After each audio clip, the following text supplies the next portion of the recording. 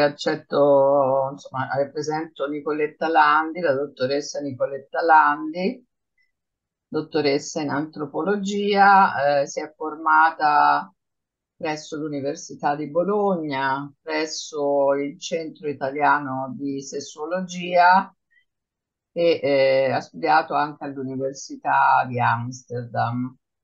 Come formatrice, come consulente si occupa di sessualità, educazione, genere, adolescenza e promozione della salute sessuale e affettiva. Collabora con i servizi territoriali pubblici e con numerose istituzioni e organizzazioni locali e nazionali. È stata relatrice TEDx Castelfranco Emilia nel 21. È un programma di eventi che invita le persone a condividere esperienze che possano essere di ispirazione per il pubblico e per la società e collabora con la Onlus italiana COSPE, di cui poi vi parlerà, e anche con altre organizzazioni europee che si occupano di didattica, di educazione inclusiva e promozione dei diritti. COSPE, come poi vi dirà molto meglio di me Nicoletta, è nata nell'83 ed è un'associazione appunto di cooperazione internazionale, laica, senza fini di lucro. Opera in 24 paesi a fianco della società civile, delle comunità locali che sono impegnate per la giustizia sociale, per la pace, sostenendo in particolare gruppi emarginati e discriminati nelle loro richieste di inclusione sociale, diritti umani e democrazia. Nicoletta è anche autrice della monografia Il piacere non è nel programma di scienze, educare alla sessualità oggi in Italia. E oltre che ovviamente i numerosi articoli scientifici e divulgativi. Sono convinta che vi interesserà molto il suo approccio, che sia Manuela che io abbiamo avuto occasione di sperimentare qualche settimana fa. Prego, Nicoletta. Grazie, grazie mille Carla della presentazione, grazie Emanuela, insomma grazie a tutti e a tutti per l'invito. È sempre un piacere, insomma, vedere come da cosa nasca cosa, no? Quindi da momenti di formazione, informazione, poi si sviluppino altri momenti di confronto. Io sono contenta, insomma, di essere qui con voi oggi proprio perché il tema, quello dell'educazione al genere, delle disuguaglianze di genere e quant'altro è sempre stato e sempre sarà probabilmente un tema caldo, ma sembra quasi mai come in questi giorni, no? E quindi sono contenta di avere questa occasione oggi di confronto con voi, anche se appunto online, perché davvero in questi giorni si sta sentendo parlare tantissimo, no, di violenza e discriminazioni di genere e la dimostrazione è che insomma, la vostra partecipazione dimostra che davvero è facendo cultura e facendo educazione che davvero si può cambiare, si può provare a cambiare le cose. Quindi davvero grazie, ne sentivo il bisogno, devo dire, in questi giorni, no, di confrontarmi con qualcuno su questi temi. Allora, io farò un intervento di circa un tre quarti d'ora, come ci siamo dette, con Carla e Emanuela. Se ci dovessero essere delle domande, le teniamo per la fine. Però vi invito, se qualcosa non fosse chiaro, ci fosse una curiosità impellente, eccetera, interrompetemi pure alzando la mano, direttamente prendendo parola, perché magari ci perdiamo dei pezzetti e mi dispiacerebbe lasciarvi in sospeso. Allora, io sono qui come, prevalentemente come esperta, se ci si può definire così, perché davvero non si finisce mai di imparare, di temi legati a educazione al genere e all'affettività in adolescenza. Io so che voi siete tutte e tutti insegnanti delle scuole secondarie, immagino, o c'è qualcuno anche delle primarie o altro. secondarie primo e secondo grado. Confermate? Qualcuno che ha un background differente, proprio per capire. Ehm, Se è appunto così, abbiamo in comune l'esperienza, chi già fatta, chi che è in corso d'opera, quindi c'è magari chi insegna o chi ha insegnato, chi ha avuto un ruolo attivo in ambito educativo, eccetera, abbiamo esperienza di quanto i temi di genere siano complessi e densi, no? All'interno del sistema educativo o del sistema sociale in generale. Quindi davvero io credo che si tratti di argomenti su cui non si finisce mai di confrontarsi e di imparare in qualche modo, perché ad oggi, come 10, 20 anni fa o come 10 anni, tra 10 anni, ci sarà ancora e comunque da confrontarsi. Allora, l'obiettivo del mio intervento oggi è quello di fare un ragionamento alla luce appunto dell'esperienza delle persone più giovani, delle persone che sono insieme alle persone più giovani su il famoso obiettivo 5 legato alla parità di genere dell'Agenda 2030. L'incontro di oggi è un incontro che ha l'obiettivo più generale, come poi vedremo, di riflettere sulle disparità di genere, in particolare nell'ambito lavorativo, che è un po' l'ambito di vita, no? Relazionale, esistenziale, all'interno del quale più di qualsiasi altro, no? Mi viene da dire, oggi si articola o non articola l'indipendenza, l'autonomia delle persone e delle soggettività, comprese quelle più fragili. E ad oggi le donne, le soggettività femminili nel contesto italiano sono ancora tra le soggettività che vivono una dimensione di maggiore fragilità, soprattutto da un punto di vista economico. Quindi come si lega l'SDG 5, l'obiettivo 5 allo sviluppo, all'empowerment, all'autodeterminazione femminile? Che cos'è l'Agenda 2030? Che cos'è che va a suggerire e in che modo ci si può lavorare? Facendo un po' un giro lungo ma non troppo, come diceva anche Carla prima, io collaboro con varie organizzazioni che si occupano di costituire degli strumenti didattici per quanto riguarda l'implementazione di policy internazionali, perché queste sono quali quelle legate ad esempio all'abbattimento delle discriminazioni di genere. Il COSPE in particolare, ed è lì che poi ci siamo conosciute, che è appunto un'organizzazione non governativa che si occupa appunto di educazione ai diritti e contrasto a ogni tipo di discriminazione, negli anni ha sviluppato tutta una serie di progetti educativi per giovani e persone che hanno a che fare con i giovani che potessero fare riferimento appunto alla ECG, ovvero all'educazione alla cittadinanza globale, che è un po' appunto il fulcro di Generazione 2030.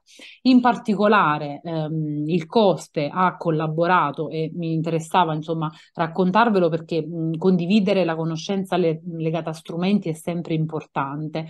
Un progetto che si chiama, di cui poi vi parlerò successivamente, Generazione 2030, proprio perché questo fare cultura educativa volta a contrastare le discriminazioni di genere passa sia per momenti più frontali, no? Come può essere questo, a momenti più interattivi e didattici che possano prevedere l'uso di strumenti e la conoscenza e l'approfondimento di questioni delicate che stanno all'interno del lavoro dei docenti e delle docenti, ma su cui spesso non c'è una formazione, un approfondimento appunto adeguato. Quindi di questo parleremo successivamente, ma di che cosa parliamo quando parliamo di obiettivo 5? L'Agenda 2030 immagino che un po' per cultura generale, un po' per lavoro, la conosciate tutti, l'abbiate sentita tutti e tutte nominare. Fa parte di quelle policy appunto internazionali su cui poi si costruiscono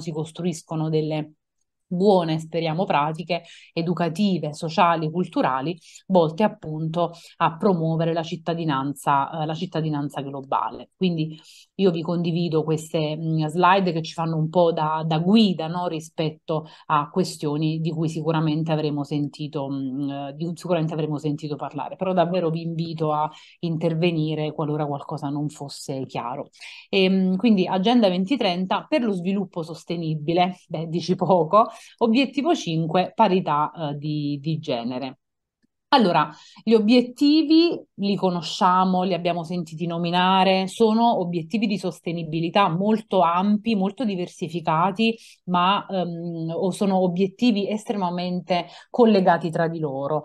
Sono legati a, diciamo, il contrasto alla povertà, l'implementazione di un'equità, una maggiore equità di genere, appunto, il contrasto ad inquinamento, sono collegati alla tutela dell'ambiente, quindi hanno a che fare appunto e descrivono delle modalità attraverso le quali trasformare, come si può leggere, il mondo, proprio per tutelare le differenze, tutelare l'ambiente, inteso in senso appunto ecologico, ma anche sociale, proprio per andare a contrastare quelle problematiche legate appunto alle differenze, alle disuguaglianze su cui si fonda gran parte della e delle società.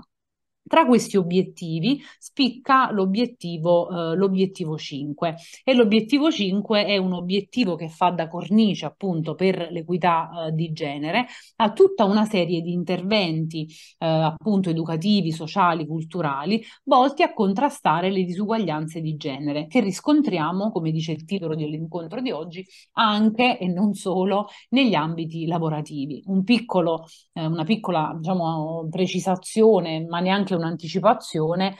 L'Italia è uno dei paesi in Europa in cui il famoso gender gap in ambito lavorativo è più pronunciato, ovvero la differenza di paga, diciamola proprio in questi termini, a parità di mansionario professionale. Le donne guadagnano meno degli uomini e hanno un accesso al lavoro influenzato da tutta una serie di assetti sociali che ne limitano appunto tale accesso. Ad esempio, faccio degli esempi perché sono quelli più, secondo me, calzanti e più utili.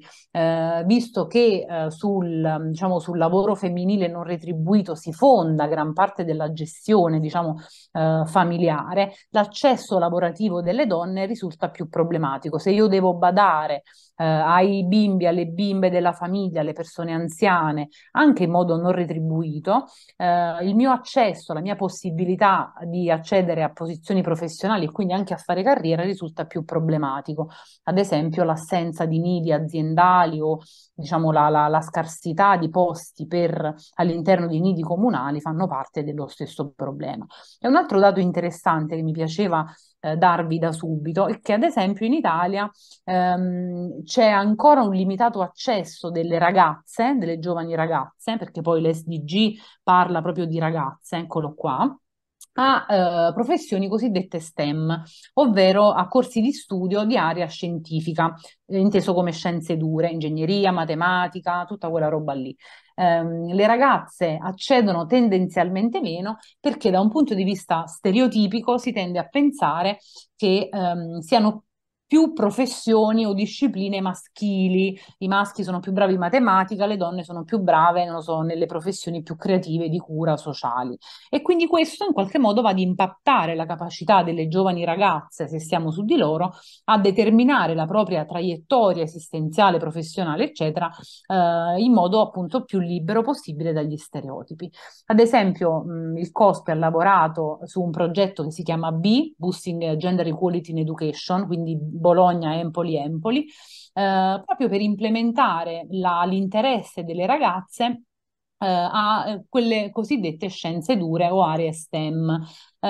Qualcosa abbiamo visto, ovviamente non grazie al progetto in quanto tale, ma alle ultime dinamiche sociali per cui emerge sì che qualcosa sta cambiando, che quindi è un più grande numero di ragazze, giovani studentesse che si iscrivono a queste materie, ma guarda un po', i giovani ragazzi che si iscrivono a facoltà più femminili, tra virgolette, è ancora molto basso, cioè fa sorridere, ma fa anche un po' pensare che ci sono c'è un numero crescente di iscritte, diciamo così, ad ingegneria, ma comunque un basso numero di studenti che si iscrivono a scienze dell'educazione, scienze della formazione primaria, proprio perché l'attitudine al corso, alla scelta del corso di studi e alla professione è ancora abbastanza guidata da letture stereotipate, molto di più al maschile, se ci pensiamo. Quindi ecco, l'SDG 5 che possiamo leggere parla di raggiungere l'uguaglianza di genere e l'autodeterminazione di tutte le donne e ragazze, quindi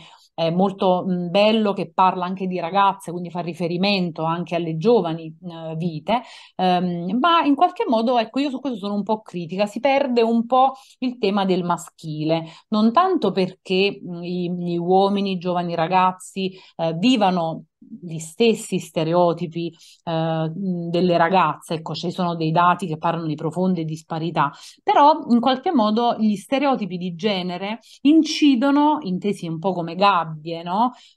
Concettuali oltre che operative, non solo sulle scelte, sulle vite delle giovani ragazze, ma anche dei giovani ragazzi, tanto quanto delle donne o degli uomini. Su questo, ecco, sarebbe interessante soffermarsi. Però vediamo che la parità di genere emerge in tutta la sua portata, proprio si prende un obiettivo, proprio perché no, le disparità, ci dice l'SDG, costituiscono, rappresentano uno dei maggiori ostacoli allo sviluppo sostenibile, non solo da un punto di vista, mi viene da dire, personale, ma anche da un punto di vista economico e di contrasto alla povertà. Ok, quindi pensiamola sia in ottica un po' più eurocentrica, quindi ai nostri contesti europei, occidentali, ma anche ai contesti più internazionali. Quindi questo è più o meno la cornice concettuale nella quale ci muoviamo. Nel dettaglio troviamo qualche riferimento più preciso, cioè l'SDG 5 va a diciamo, articolare e raccontare nel dettaglio tutta una serie di specificità.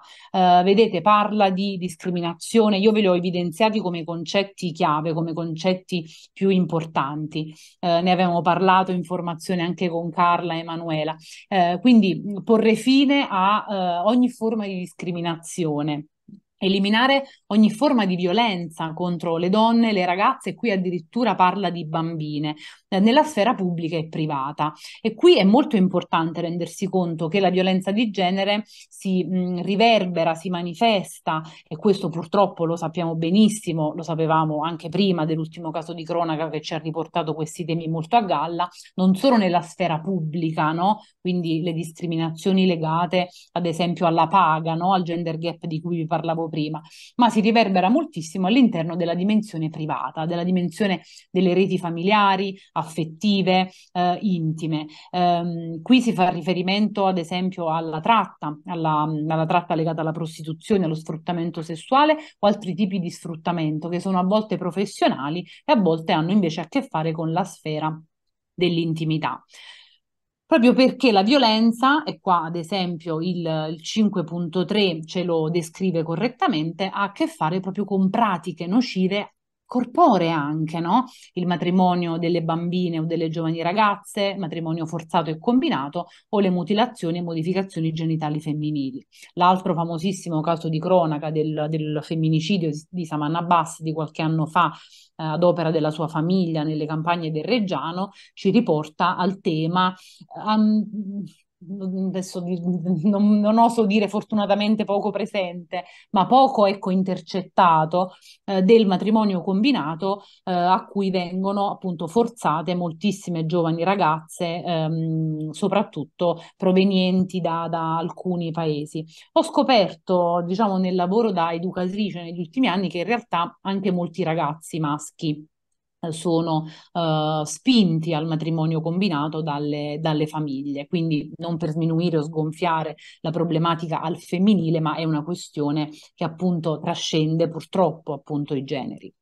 Il 5.4, riconoscere e valorizzare il valore di cura e il lavoro domestico non retribuito. Ricordo che già 20-30 anni fa, quando io ero piccola, si parlava, no, delle casalinghe, dello stipendio per le casalinghe. A me colpì, no, da figlia di una casalinga questo tema, questa questione. Però ad oggi il relativizzare la presenza del femminile all'interno dei lavori di cura costituirebbe una modalità per far accedere maggiormente coloro che non vi accedono tradizionalmente, quindi eventualmente gli uomini al lavoro di cura, ma potrebbe riconoscere l'impegno in termini orari, anche solo quelli di molte donne all'interno della cura della rete familiare.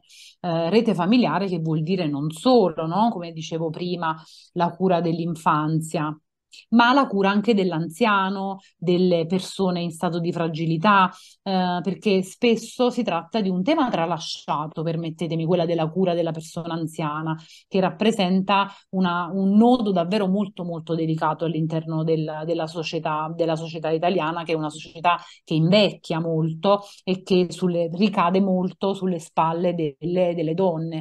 Io sono a Bologna da più di 20 anni, ma sono di origine meridionale e diciamo adesso non per diciamo, cavalcare degli stereotipi che lasciano il tempo che trovano, però avendo vissuto, Carla diceva anche dei Paesi Bassi, in 3 luoghi diversi, in un sud profondo, in un medio centro bolognese, in un nord Europa, ho trovato 3 modalità molto diverse relative alla cura dell'anziano che in qualche modo responsabilizza sempre meno, partendo dal sud andando verso il nord, le figure femminili. Cosa sia giusto, cosa sia sbagliato, però cosa incide, in che modo incide questo atteggiamento, questa modalità sociale sulla vita delle donne, ecco, parliamone. Gli altri, adesso non mi ci vorrei soffermare eccessivamente, però sono molto interessanti perché costituiscono davvero una cornice molto ampia rispetto anche a poi le pratiche che possono prendere ispirazione a questi riferimenti. Il punto 5, garantire alle donne la piena ed effettiva partecipazione e pari opportunità nell'ambito della leadership, no? Della leadership pubblica. Qualcuno qualche tempo fa mi disse sorpreso, era un uomo credo, ma la Lagarde, la presidente, no? Ha 4-5 figli, ma come avrà fatto, no? A diventare presidente del Fondo Monetario Internazionale, adesso non ricordo, mi sfugge, e crescere 5 figli. La prima cosa che mi è venuta in mente è stata, vabbè, non è italiana, nel senso è forse belga o francese, quindi probabilmente vive o ha vissuto in un contesto in cui il welfare è di un certo tipo, con tutte le criticità del caso, ma probabilmente vive in un contesto in cui è implementata e rafforzata o quantomeno sostenuta la capacità di donne di accedere a posizioni di leadership. Um, L'altra, 5.6, è quella che mi sta più a cuore. Me la lascerei un attimo da parte, quella relativa alla salute sessuale e riproduttiva. Mi soffermo un attimo sulle ultime 3, poi la riprendo la 5.6 perché insomma è quella che più mi rappresenta e mi interessa. Ecco. La 5.A, che diciamo, è la prima delle ultime 3 che fanno un po' blocco a sé, è quella che riguarda l'accesso a risorse economiche. Quindi è davvero molto molto delicata e molto molto importante perché gran parte dell'autonomia femminile o comunque delle soggettività passa dal potere d'acquisto, cioè dall'autonomia economica. La più grave forma, ecco, più grave, una delle più diffuse e meno vista tra le forme di violenza di genere o comunque sulle donne è quella economica, ovvero l'obbligare o indurre una donna a non essere autonoma economicamente. In proporzione le donne in Italia che hanno un conto in banca intestato a loro è bassissimo, cioè il dato, no, di donne che hanno un conto e uomini che hanno il loro conto è davvero molto molto molto forte, è sproporzionato davvero tanto. Gran parte delle donne hanno un conto in comune con il padre, il marito, e questo ci parla di una liberissima scelta, ma anche di una dipendenza economica laddove la coppia o la relazione viene a finire, a terminare, di una minore capacità di emanciparsi, no, da una relazione potenzialmente violenta. Migliorare l'uso della tecnologia, quindi migliorare l'accesso all'uso della tecnologia per appunto rafforzare l'empowerment femminile, che è quello proprio che viene ribadito nell'ultimo punto. Quindi adottare e rafforzare pratiche concrete, no? In pratica di cosa hai bisogno? Di un asilo nido per poter fare i famosi figli che la società ti chiede, ma allo stesso tempo avere una posizione di leadership. Quindi pratiche concrete che possano sostenere l'eguaglianza di genere e l'empoderamento della persona. Chiudo sulla 5.6, che è quella che mi sta più a cuore, perché negli anni io ho lavorato e lavoro, diciamo, molto anche nell'ambito dell'educazione affettiva e sessuale per adolescenti, come diceva anche Carla. Dalla, non voglio dire libertà sessuale perché è una parola un po' anni 60, no? Un po' retro, anche se è una bella definizione, quella di libertà associata, no? Alla sessualità. Però davvero dall'autodeterminazione sessuale e riproduttiva passa davvero gran parte, almeno dal mio punto di vista specifico, dell'autodeterminazione delle persone, di là dalla loro identificazione di genere, di là dal loro orientamento affettivo e sessuale, proprio perché l'esercizio dei diritti sessuali e riproduttivi e la garanzia, la tutela di tali diritti è ancora oggi, a mio avviso, poco riconosciuta, poco tutelata, e quindi in questi giorni si fa un gran parlare, no? Permettetemi uno spunto un po' polemico, di educazione affettiva, educazione sessuale, educazione sentimentale, però manca pieno riconoscimento di quanto in realtà si faccia da tanti anni con grande impegno, dando da queste procedure grande valore e senso per appunto ecco, cavalcare un po' l'onda diciamo, della necessità, ma effettivamente ecco, sarebbe ora che se ne parlasse seriamente, riconoscendo quanto fatto, quanto è ancora da fare in un'ottica quanto più integrata possibile. Oggi, quando si parla di educazione affettiva e sessuale, si parla di appunto comprehensive sexuality education, ovvero di educazione sessuale integrata ed estensiva, quindi che riguardi non solo la sfera della sessualità in senso più diretto, ma proprio di sessualità in senso lato. Quindi questo è un po' la cornice che va a affrontare questa roba qui. Questo ne abbiamo un po' accennato anche negli incontri, nell'incontro avuto con Carla, con Manuela a Firenze. Cioè, perché si sviluppa addirittura un SDG sulle questioni di genere? Cioè, che cosa sono? Anche un po' prendendo ispirazione alle questioni su cui abbiamo lavorato come COSPE, queste famose discriminazioni di genere, e com'è che si articolano on life.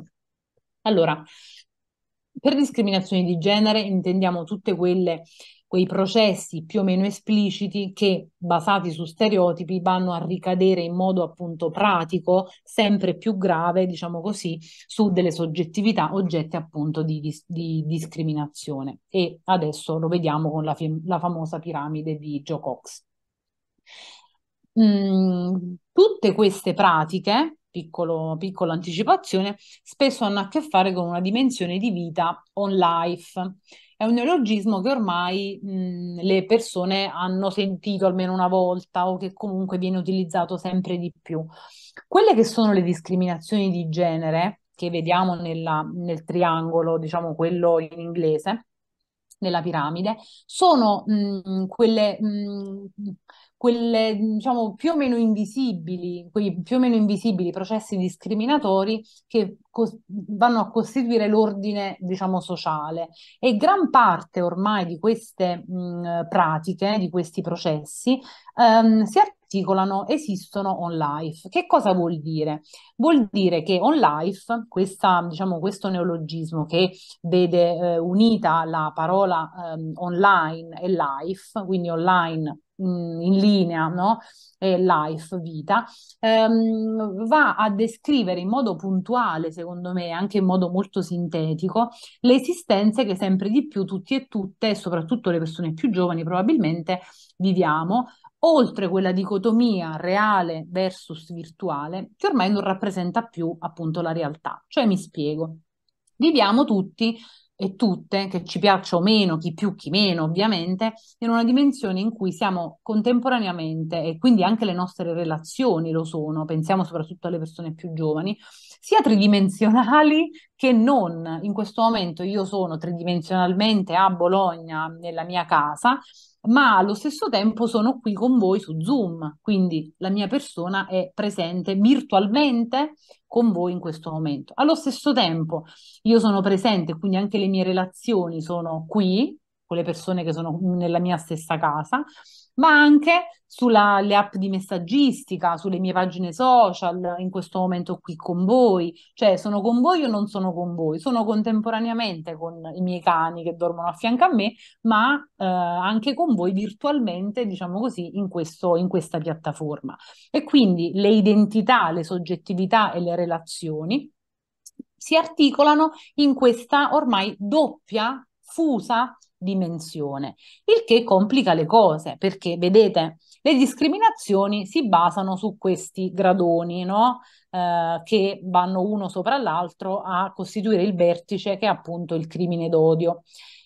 Alla base, no? Ci sono, vedete, in italiano stereotipi, false rappresentazioni, in inglese vira più sul genere, cioè il commento o le battute di tipo transfobico, omolesbo bitransfobico, sessista, un linguaggio problematico, l'oggettificazione. Quindi se al vertice c'è il crimine d'odio, e ripeto, adesso vediamo qual è la parola che utilizziamo per definire il crimine d'odio basato sul genere, alla base c'è tutta quella roba lì, la battuta, ah, sei nervosa, ma che c'hai, hai le tue cose, oppure che ne so, tutta quel linguaggio che banalmente, no, ci sembra far parte, no, anche di una cultura italiana che in modo anche un po' paternalista tratta le donne, ma che poi in realtà va a costituire il gradone più grande su cui si appoggiano, no? Vedete?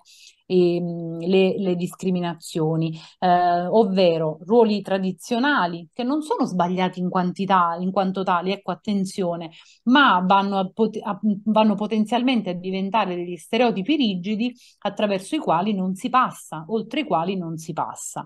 Se sei una donna e ti piace cucinare, nessun problema, ecco, però se il tuo ruolo si riduce appunto a quello stereotipo, mi viene in mente la maternità o la cura o quello che abbiamo detto fino ad adesso, probabilmente andremo a limitare, no, il potenziale della persona. Via via si sale e vedete arriva il corpo, perché ecco, il corpo delle donne è ancora un oggetto di attenzione pubblica, quindi le molestie, il maltrattamento e insieme diciamo, alla molestia fisica, più o meno ecco, esplicita, comincia a comparire il linguaggio d'odio, no? Il linguaggio d'odio è quanto più on life è potente oggi. Come linguaggio d'odio on life facciamo riferimento a tutto quel linguaggio fatto di insulti a vario tipo che viaggia prevalentemente sui social network. Ad oggi, come tutti gli anni, viene fatta una ricerca sulle soggettività maggiormente oggetto di vilipendio social, sono come tutti gli anni non le persone di religione ebraica, non le persone rom, zingare o altro, non le persone di colore, non le persone straniere, non, che non lo so, che ci vogliamo mettere più tra i gruppi più discriminati, lo sono sono le donne, ok?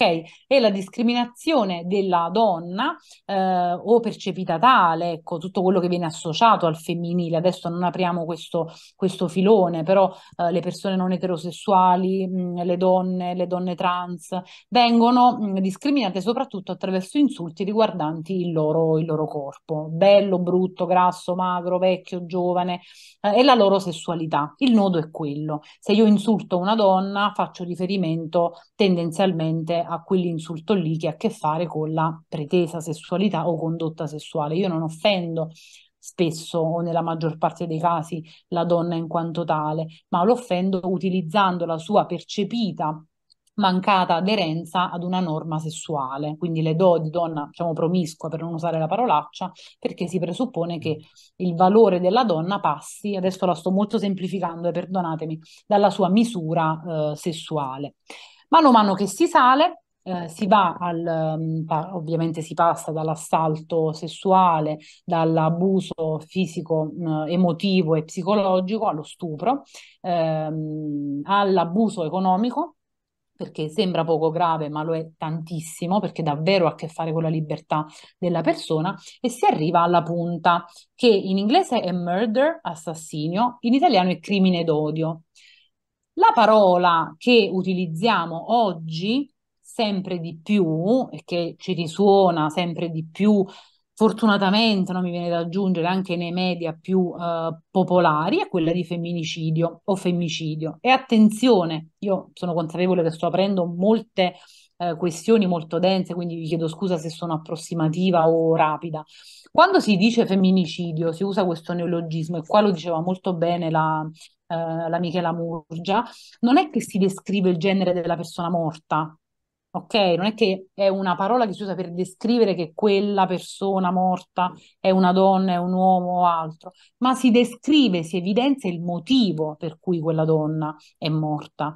E tutte queste donne, i cui nomi scompaiono, no, spesso nelle notizie, no? Adesso ci concentriamo su Giulia Cecchettin uccisa, giustissimo, ma dietro di lei e dopo di lei ce ne sono centinaia, e quindi davvero che possa essere un termine che ci risuona in testa e ci descrive la motivazione per cui queste centinaia di donne all'anno vengono uccise. Sono tutte donne uccise da uomini facenti parte della loro rete amicale, familiare, amorosa, ok? Quindi abbiamo un problema all'interno delle dinamiche di potere e di coppia, o quantomeno relazionali, nel contesto in cui viviamo, e le persone più giovani non sono escluse, anzi, a me sorprende molto, no, che in questi giorni si è detto, ah, questi ventenni, nessuno si aspettava, no, che un ventenne potesse compiere un delitto di questo tipo.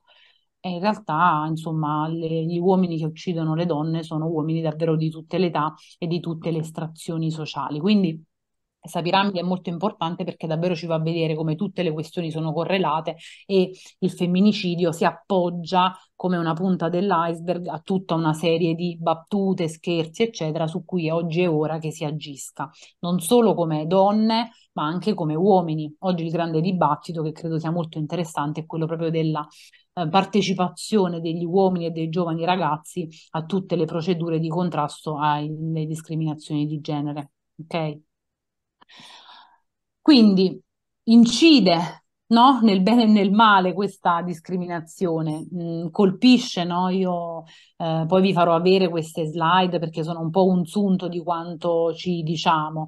Incide e colpisce sulle giovani ragazze, sulle persone non binarie, sulle persone associate al femminile, quindi la misoginia e il sessismo si interseca profondamente alla omo-lesbo-bitransfobia, ed è trasversale per luogo, cultura di provenienza, classe sociale, se così la vogliamo chiamare, e si basa appunto su assunti che vanno a legittimare degli squilibri di potere, e purtroppo incidono anche nel vissuto di ragazzi e uomini, per cui è ora, mi viene da aggiungere, che anche uomini e giovani ragazzi prendano parola, no? E agiscano.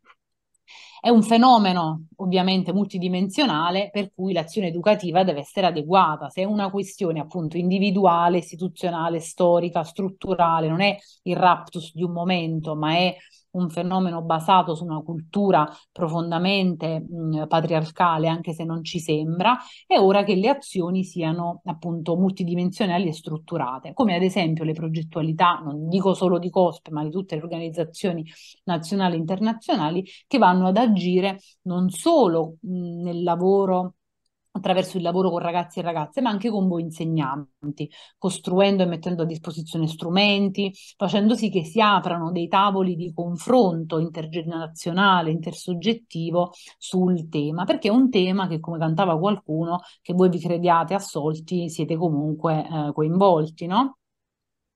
E Per esempio, appunto, Generazione 2030. Dopo vi posso mandare in chat il link. Questo progetto è un progetto che prevede dei manuali ad uso che, appunto, se qualcuno di voi, appunto, lavora con ragazzi e ragazze, sia delle primarie che delle secondarie di primo che di secondo grado, ci sono tutta una serie di strumenti didattici, spunti di riflessione e di approfondimento proprio per iniziare a lavorare su questi temi con i ragazzi e le ragazze.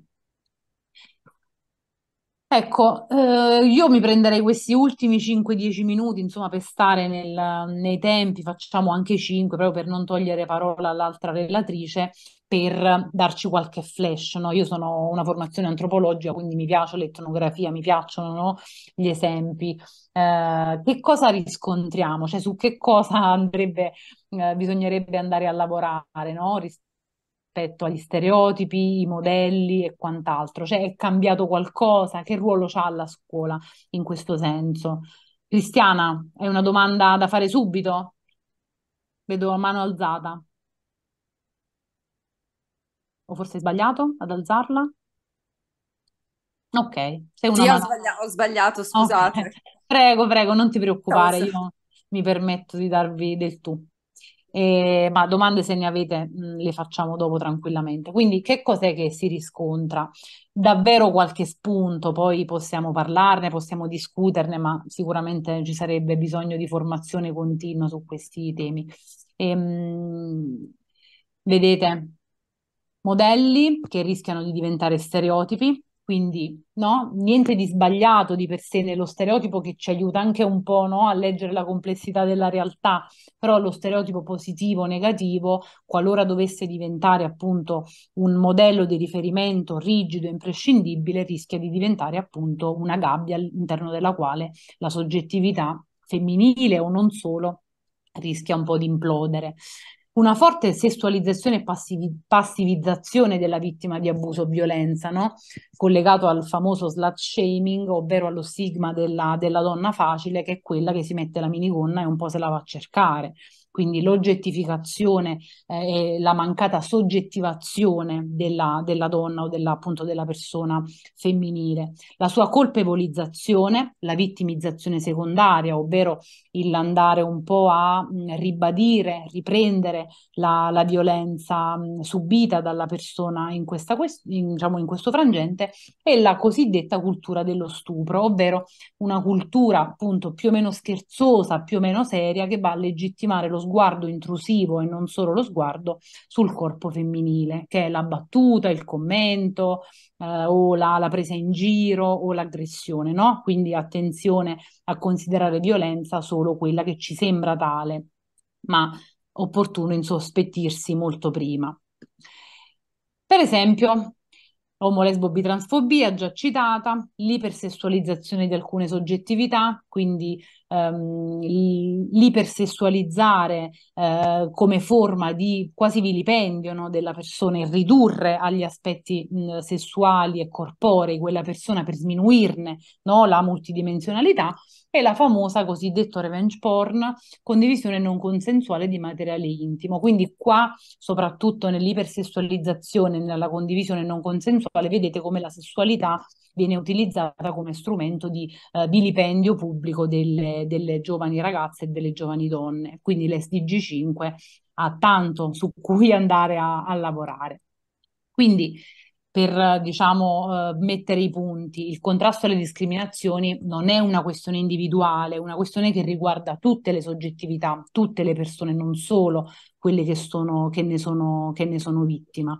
E quindi quello che può essere utile rispetto diciamo, al contesto scolastico è imparare a riconoscere quelli che sono modelli, stereotipi che sono potenzialmente lesivi attraverso dei progetti, attraverso delle attività, andando a decodificare i pregiudizi, ok? Quindi quelli che rischiano di limitare il potenziale di ciascuno e prevedendo appunto un contrasto alle discriminazioni piccole e grandi che riguardano il genere, ma non solo, ovviamente. E quindi, per andare in chiusura, l'obiettivo è quello di andare a lavorare a monte, contrastando appunto lo stereotipo, ovvero la diffusione di luoghi comuni positivi o negativi che vanno a cristallizzare le identità, no? Ve ne ho messa qualcuna proprio sciocca, no? Le persone laureate sono più intelligenti, gli uomini sono più bravi in matematica, le donne sono più brave a pulire la casa. Quando uno stereotipo che sembra apparentemente innocuo va a cristallizzarsi, può diventare appunto lesivo. E quindi, ecco, l'obiettivo è quello di promuovere l'uguaglianza tra donne e uomini, tra tutte le soggettività e ribadire come i diritti umani passano spesso dalla condizione femminile, ok? Quindi di per sé che cosa possiamo fare come adulti? Esserci, essere competenti, essere, come dire, di supporto alle persone più giovani nell'accompagnarle a decodificare quelli che sono i modelli, appunto gli stereotipi, nell'ottica di contrastare le discriminazioni. Non si tratta ovviamente di processi semplici, di processi facili perché presuppongono anche una messa in contatto, in discussione, no, di quelli che sono i nostri valori, le nostre posizioni, le nostre posture, però ecco, non per ritornare sempre ai dati, i dati stessi ci dicono qualcosa di molto preoccupante e quindi credo che oggi sia una grande urgenza quella di parlare dei diritti non solo delle donne, ma dei diritti umani, calcolando appunto le variabili di genere legate appunto alla provenienza socioculturale, al colore della pelle, alla posizione sociale e quant'altro, proprio perché un mondo più equo è un mondo in cui tutte le soggettività possano autodeterminarsi nel modo più libero e anche felice, no? Mi viene da aggiungere. E quindi vi ringrazio.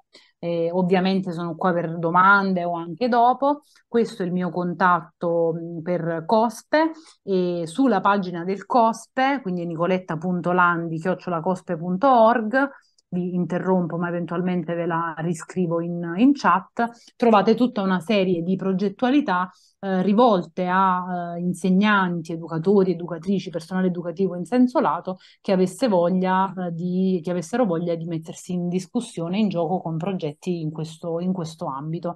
Grazie anche all'SDG che questi progetti poi va a sostenerli, a supportarli e anche a finanziarli, perché educazione al genere è cosa buona e giusta, ma dovrebbe essere anche sostenibile per chi la fa. Ecco. E quindi vi ringrazio molto. Grazie a te, che sei stata efficace come sempre. E io do la parola a Manuela che ci presenta la prossima relatrice.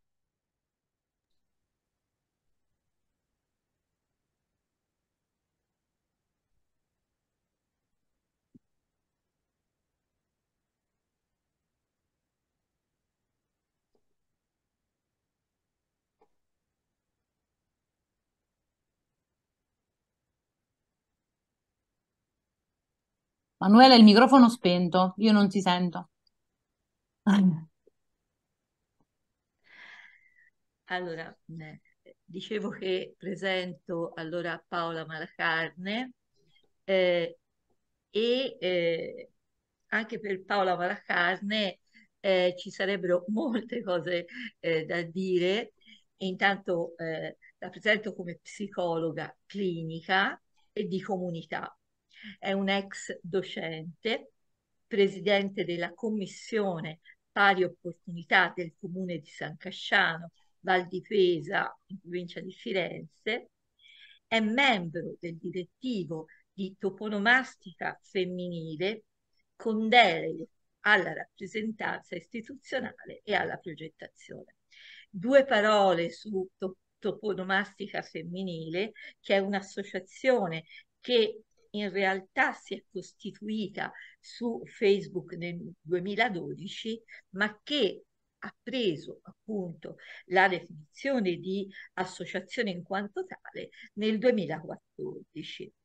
È un'associazione nata con l'intento di restituire voce e visibilità alle donne che hanno contribuito in tutti i campi a migliorare la società e attraverso tutta una serie di attività è volta a sollecitare le associazioni, le istituzioni, gli enti affinché strade, piazze, giardini, spazi urbani in quanto tali siano dedicati alle donne, da qui appunto il nome di toponomastica femminile.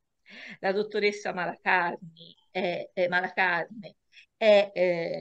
realizza progetti per promuovere, sviluppare e interiorizzare il principio di equità nelle scuole di ogni ordine e grado, eh, soprattutto agendo su il territorio nazionale, facendo appunto attività di vario genere, soprattutto progetti che lei definisce proprio di cittadinanza attiva in merito al coinvolgimento di docenti, di discenti, di amministrazione, cittadini e cittadine.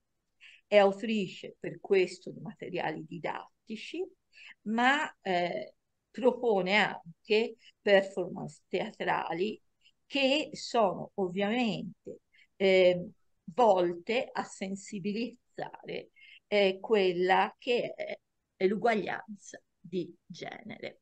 Le darei quindi la parola proprio in relazione al fatto che si dedicherà oggi a alcuni articoli della Costituzione e non solo, volti a presentare donne che si sono impegnate soprattutto in quella che è la sostenibilità ambientale. Grazie Paola per questo intervento e ti do volentieri la parola. Allora, sì, buonasera a tutte e a tutti e grazie per l'invito che mi consente di condividere con voi tutte e tutti la mia esperienza sperando che possa esservi utile. Nel mio intervento, come annunciato nel titolo, parlerò di come si possono attualizzare i 3 articoli della Costituzione, quelli che sanciscono la parità di genere e la sostenibilità ambientale, attraverso interventi che coinvolgono scuole di ogni ordine e grado. Ora qui non ho sentito la risposta dei partecipanti, se sono tutti insegnanti delle scuole superiori oppure ci sono anche quelli della primaria e della secondaria, e comunque credo che sia importante conoscere anche ciò che si può fare a partire dalla più tenera età, perché è da questi soggetti che si inizia a educare appunto al concetto della parità. Vado a condividere lo schermo.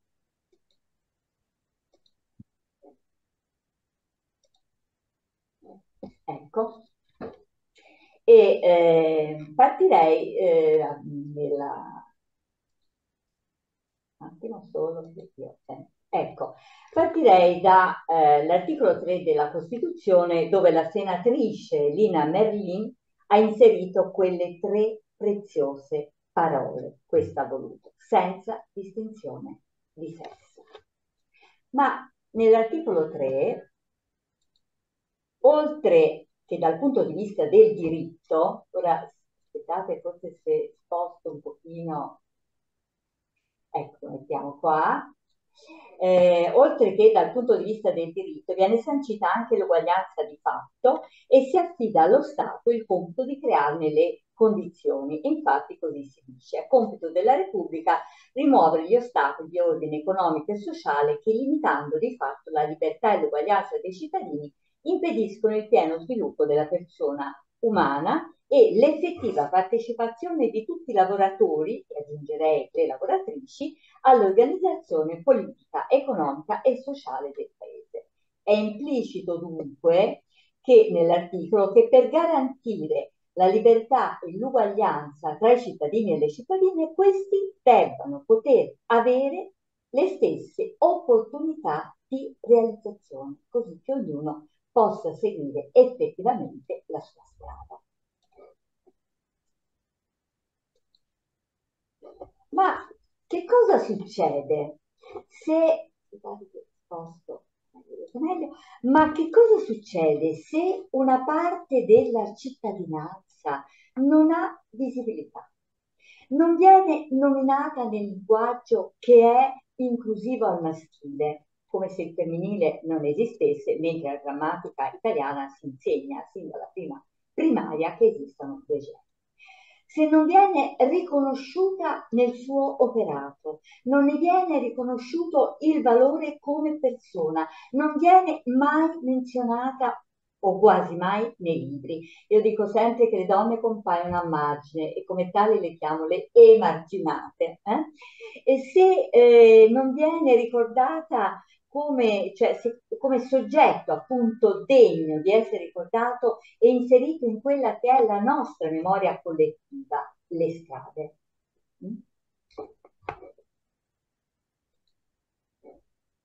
L'associazione toponomastica femminile, come accennava Manuela Bellardini, che nasce proprio dall'osservazione di questa mancanza di visibilità da parte di una studentessa di una scuola superiore, la quale in giro in un percorso di genere per le strade di Roma, condotte appunto dalla loro professoressa di geografia, a un certo momento si ferma e un po' scocciata dice: a prof, ma che ci stiamo a fare? Ma non vede che tutte le strade sono intitolate all'uomini? Ecco, e questo naturalmente ci deve far riflettere moltissimo. E l'associazione toponomastica, che tra l'altro ha avuto il primo premio europeo del CESE per la società civile, identificando il nostro operato e le nostre azioni come un significativo atto di civiltà, ma che cosa c'entra questo con la specifica dell'articolo 3 sulla rimozione degli ostacoli, eccetera, eccetera, eccetera? Quando vado nelle scuole e porto all'attenzione degli studenti e delle studentesse l'assenza dei nomi delle donne nelle targhe stradali, chiedendo loro di spiegarmi il motivo, no? Cioè, ma secondo voi perché ci sono nomi di donne nelle targhe stradali? Dopo un attimo di perplessità rispondono: ma perché le donne non hanno fatto niente, niente di importante. Le donne quindi non hanno valore, non sono degne di essere ricordate. Pensate al portato nell'immaginario di questo messaggio che inconsciamente viene recepito viaggiando per le strade del mondo. Sovente noi pensiamo ai nomi delle strade come semplici indirizzi, ordinarie installazioni, quali necessari riferimenti per ogni tipo di attività umana, no? Non ci muoviamo se non attraverso gli indirizzi. Ma i nomi delle vie e delle piazze che orientano i nostri passi non sono solo indirizzi e soprattutto non provengono dati neutrali. Il patrimonio odonomastico che ogni centro abitato possiede, di fatto riflette nei nomi scelti e quindi nelle figure storiche meritevoli di essere commemorate, il pensiero politico e il costume che li ha generati, contribuendo in tal modo a creare la cultura di un popolo o di una comunità. E in questa cultura le donne non ci sono. Quello che noi percepiamo inconsciamente, dunque, percorrendo le strade, è che lo spazio, le strade, e il tempo, la memoria, appartengono agli uomini. Il potere e dunque le potenzialità o le possibilità sono dei maschi. E qui ritorniamo all'articolo 2 e agli effetti di questa cultura.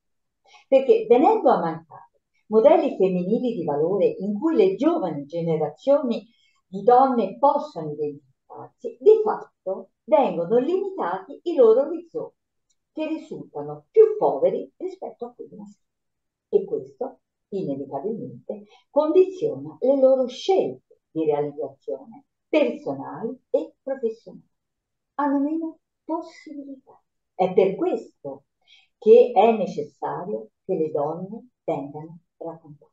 Ma aggiungerei anche che questa mancanza di riconoscimento del valore delle donne incide anche nelle relazioni tra sessi, perché se una persona non ha valore, come dire, è facile pensare di poterla usare come se fosse un oggetto, usare ed abusare. E questo è quello che sta dietro, no, al sentimento sotteso poi alle diverse forme di violenza e discriminazione che hanno.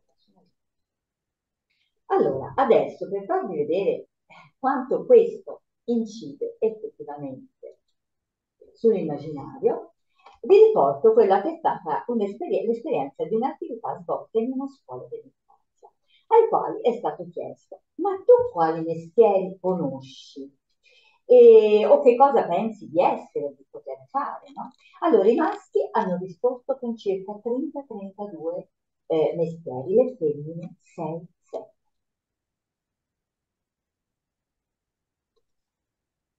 E quindi ecco un esempio di come si generano le disparità nel mondo del lavoro, contravvenendo a quello che sono appunto i dettami della nostra Costituzione. Ma la parità di genere è anche uno degli obiettivi 2030, dove appunto si evidenzia come la disparità di genere costituiscono uno dei maggiori ostacoli allo sviluppo sostenibile, e di sostenibilità si parla anche nella Costituzione, e precisamente nell'articolo 9 e nell'articolo 41, dove appunto l'8 febbraio del 2022 il Parlamento ha definitivamente approvato il disegno di legge che prevede la modifica di questi due articoli. Nell'articolo 9 si allarga la tutela, scusate, alla tutela dell'ambiente, della biodiversità, degli ecosistemi e degli animali. L'articolo 14 invece sancisce che la salute e l'ambiente sono paradigmi da tutelare da parte dell'economia, al pari della sicurezza, della libertà e della dignità, e che le istituzioni possono orientare le iniziative economiche pubblica e privata verso fini sociali e ambientali. Ecco che l'uguaglianza di genere e la sostenibilità ambientale sancite dalla nostra Costituzione vanno di pari passo e si rafforzano a vicenda, così come i legami tra genere e ambiente sono riconosciuti sia nell'Agenda 2030 sia negli obiettivi di sviluppo sostenibile. Ecco, queste appunto sono le tre dimensioni dello sviluppo sostenibile: economica, ecologica e sociale, e il fine di questa agenda è quello di sconfiggere la povertà nel mondo, lottare contro l'inuguaglianza tra i cittadini, affrontare i cambiamenti climatici che mettono in pericolo il nostro pianeta e costruire società pacifiche in cui ci sia un completo rispetto dei diritti umani e, aggiungo, di uguaglianza, perché i conflitti vengono generati dalle disuguaglianze. I contributi delle donne che per il raggiungimento di una parità dei diritti e nelle opportunità di vita sono molteplici, e l'elenco sarebbe veramente lungo, a partire da quelli delle 21 madri della Repubblica, su cui si potrebbe fare addirittura un incontro a sé stante. Ma spesso queste donne hanno affiancato alle battaglie per l'affermazione dei diritti della persona anche quelle per la tutela e la salvaguardia dell'ambiente, alcune di queste pagando con la vita il frutto del loro lavoro. E dovendo fare un intervento limitato nel tempo, quindi dovendo trovare un criterio per la scelta delle donne di cui parlare, ho optato proprio per quelle che si sono impegnate in entrambi i campi, collegandole dove è possibile a attività e progetti che nella scuola si sono attuate come esempi di buone pratiche di cittadinanza attive, e quindi ad azioni congiunte con le amministrazioni e con la popolazione, e magari appunto dando anche a voi spunti per agire nelle scuole dove insegnate. Tra le madri costituenti mi piace ricordare Maria Maddalena Rossi, che oltre a tanti interventi in Parlamento a favore dell'emancipazione e della parità femminile, tra cui ricordiamo l'obbligo da parte dello Stato di tutelare la famiglia e l'uguaglianza morale e civile dei coniugi, in quanto solo la parità dei sessi può garantire la nascita di una moderna famiglia democratica.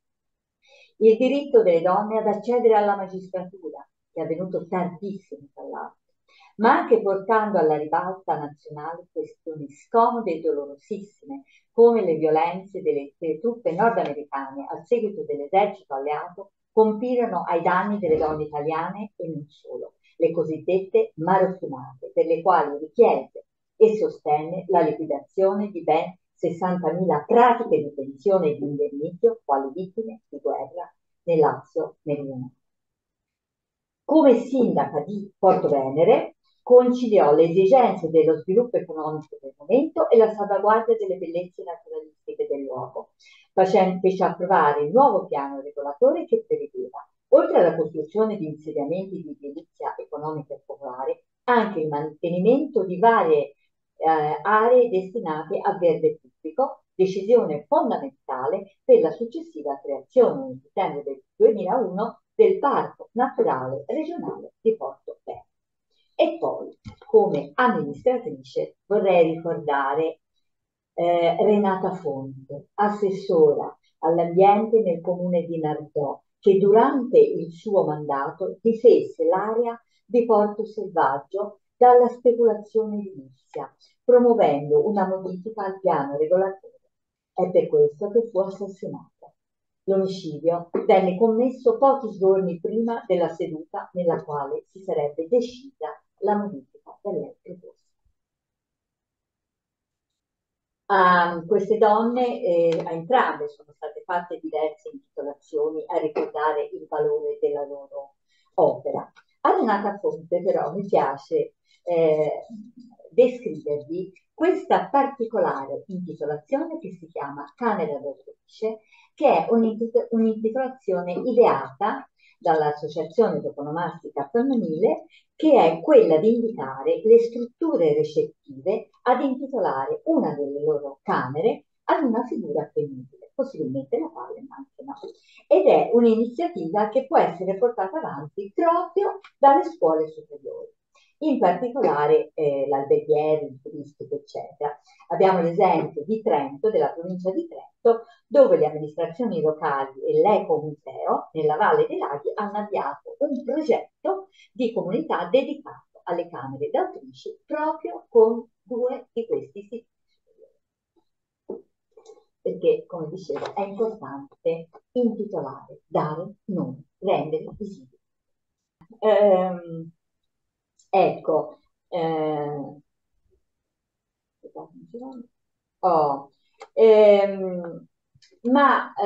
ritornando alle madri costituenti, ecco, attraverso proprio un percorso di educazione civica, il 2 giugno, festa della Repubblica, a seguito anche dell'esposizione di una mostra su queste donne, c'è stato un progetto, uno realizzato in una terza secondaria di primo grado a San Casciano Val di Pesa e una in una scuola secondaria di secondo grado a Noto, intitolata Ritratti parlanti.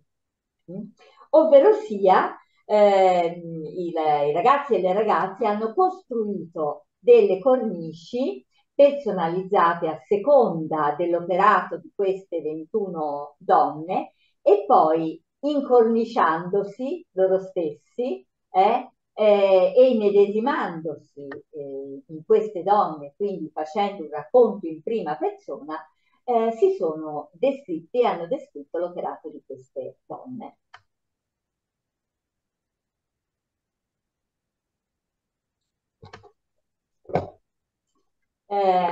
Allora, io come vi dicevo prima, molteplici sono le figure femminili che hanno agito in questa duplice direzione. Io ve ne proporrò 5.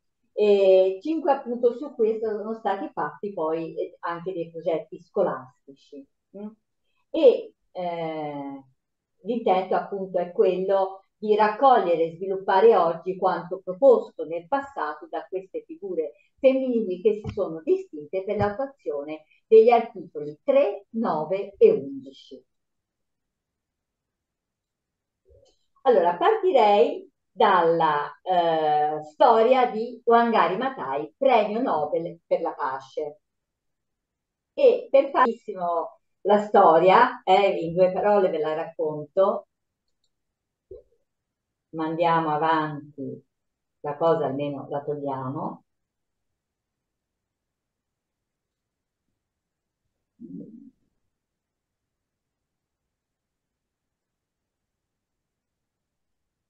Scusatemi tanto. Dunque. Condivido schermo. Mezzo secondo che arrivo. La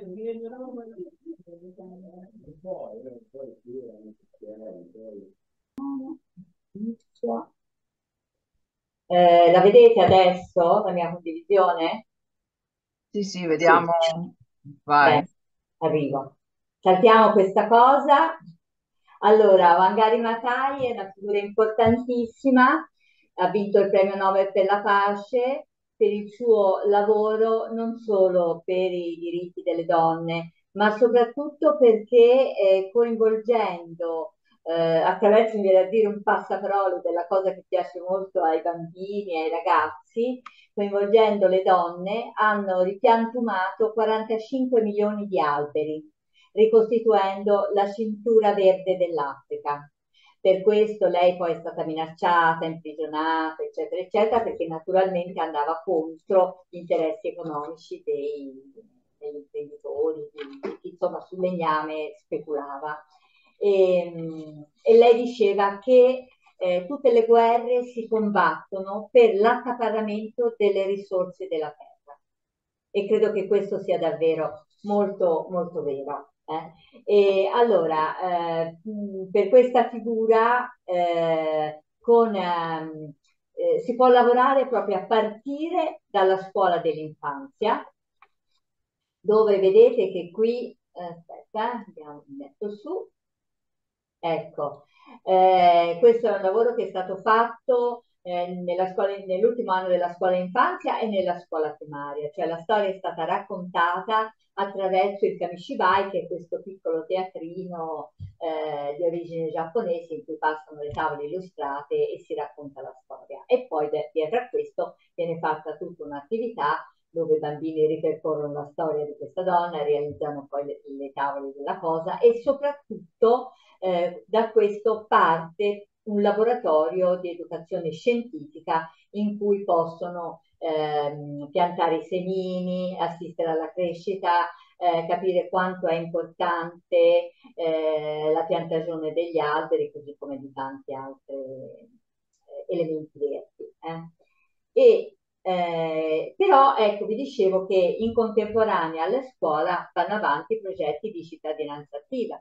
In questo comune è stato piantumato nella giornata dell'albero, quella in cui da bambini si partecipavano a tutte le scuole, è stato piantumato un albero nella piazza principale del paese, quindi di maggiore visibilità, e questo albero è stato dedicato a Wangari Maathai, e questa è la targa, in maniera tale appunto che tutti i cittadini e le cittadine potessero vedere e rendersi conto e conoscere questa donna.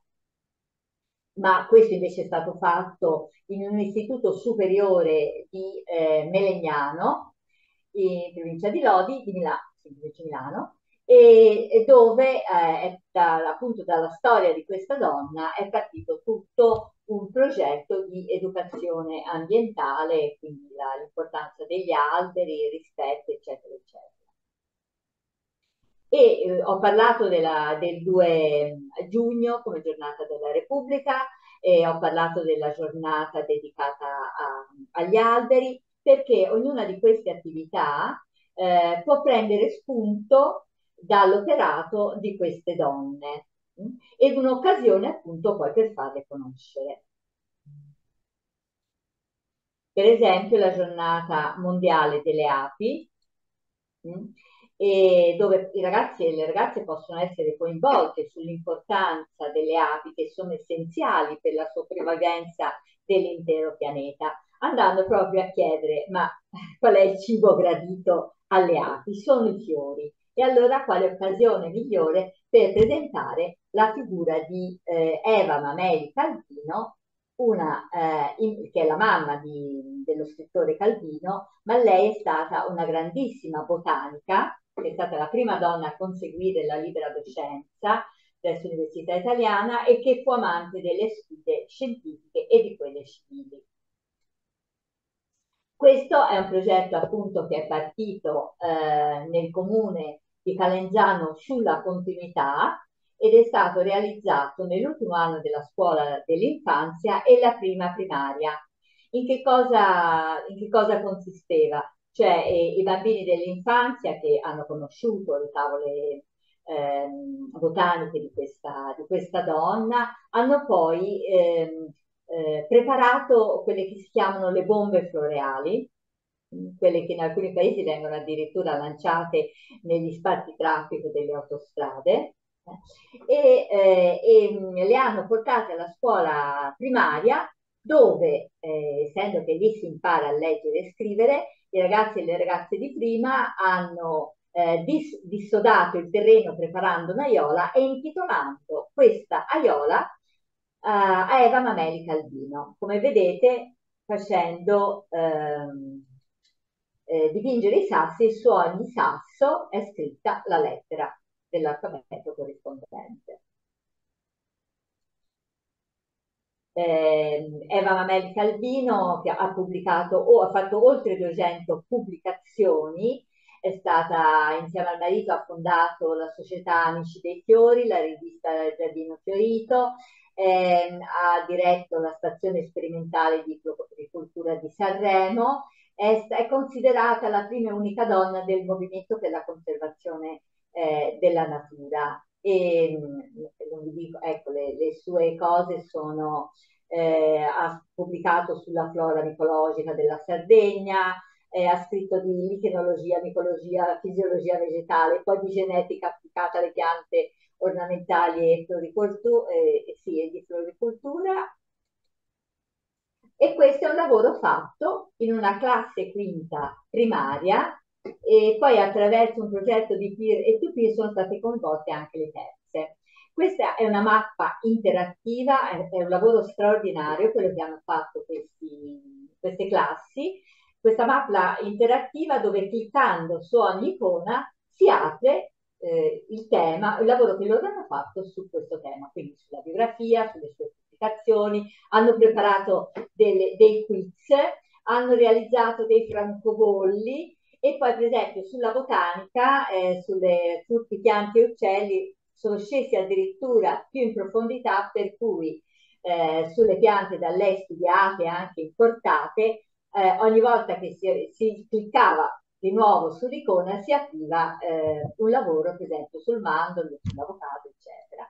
E queste invece, vedete, da una parte c'è la biografia, i viaggi che lei ha fatto, che questi li hanno rappresentati addirittura attraverso un piccolo spettacolo teatrale, però inserito nel video.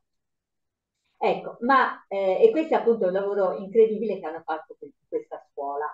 Ma invece in una scuola superiore, cosa hanno fatto? Hanno naturalmente col contributo, presumo, dell'amministrazione comunale, realizzato una serra per la biodiversità, l'inclusione e la parità di genere, coinvolgendo l'associazione cercatori di semi per garantire l'attenzione alla biodiversità specifica del territorio, ma capace di coinvolgere anche alunni e alunni con disabilità intellettiva e fisica grazie alla realizzazione di orti sospesi, ovvero strutture adatte a essere utilizzate anche da ragazzi e ragazze in carrozzina. Quindi loro non avrebbero potuto toccare la terra, invece con questi orti sospesi hanno potuto anche loro lavorare come i loro compagni e le loro compagne e hanno voluto intitolare a questa sera una donna che si fosse distinta nell'ambito delle scienze botaniche e naturali. Ecco, e quindi nel 16 aprile del 2021 hanno intitolato la serra a Eva Mameli Calvino con questa motivazione: è il simbolo della cultura scientifica femminile, apre la strada all'insegnamento universitario in materie botaniche anche per la donna, e infatti la prima figura femminile ha conseguito la libera docenza. Quindi intitolare, si può intitolare di tutto, l'importante è dare nome. E a proposito dell'agenda 2030, nella scuola, in un istituto comprensivo di Cagliari, hanno lavorato su calendaria. Questo è un altro oggetto che realizza toponomastica femminile calendaria, come il nome stesso lo dice, è dedicato a figure femminili. Ogni settimana viene illustrata una figura femminile e quell'anno, nel 2022, era dedicato alle donne europee per l'Agenda 2030, che si sono impegnate per il raggiungimento di questi obiettivi. E in questa scuola hanno lavorato su tutte queste donne e alla fine hanno intitolato 45 aule scolastiche.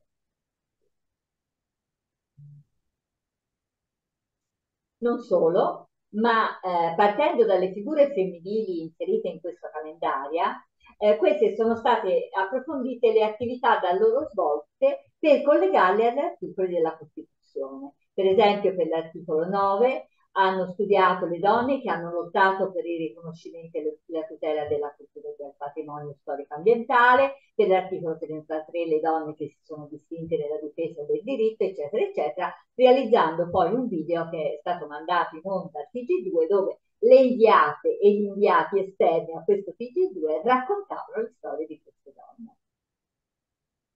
Questo capite bene che può essere un lavoro fatto anche alle scuole superiori.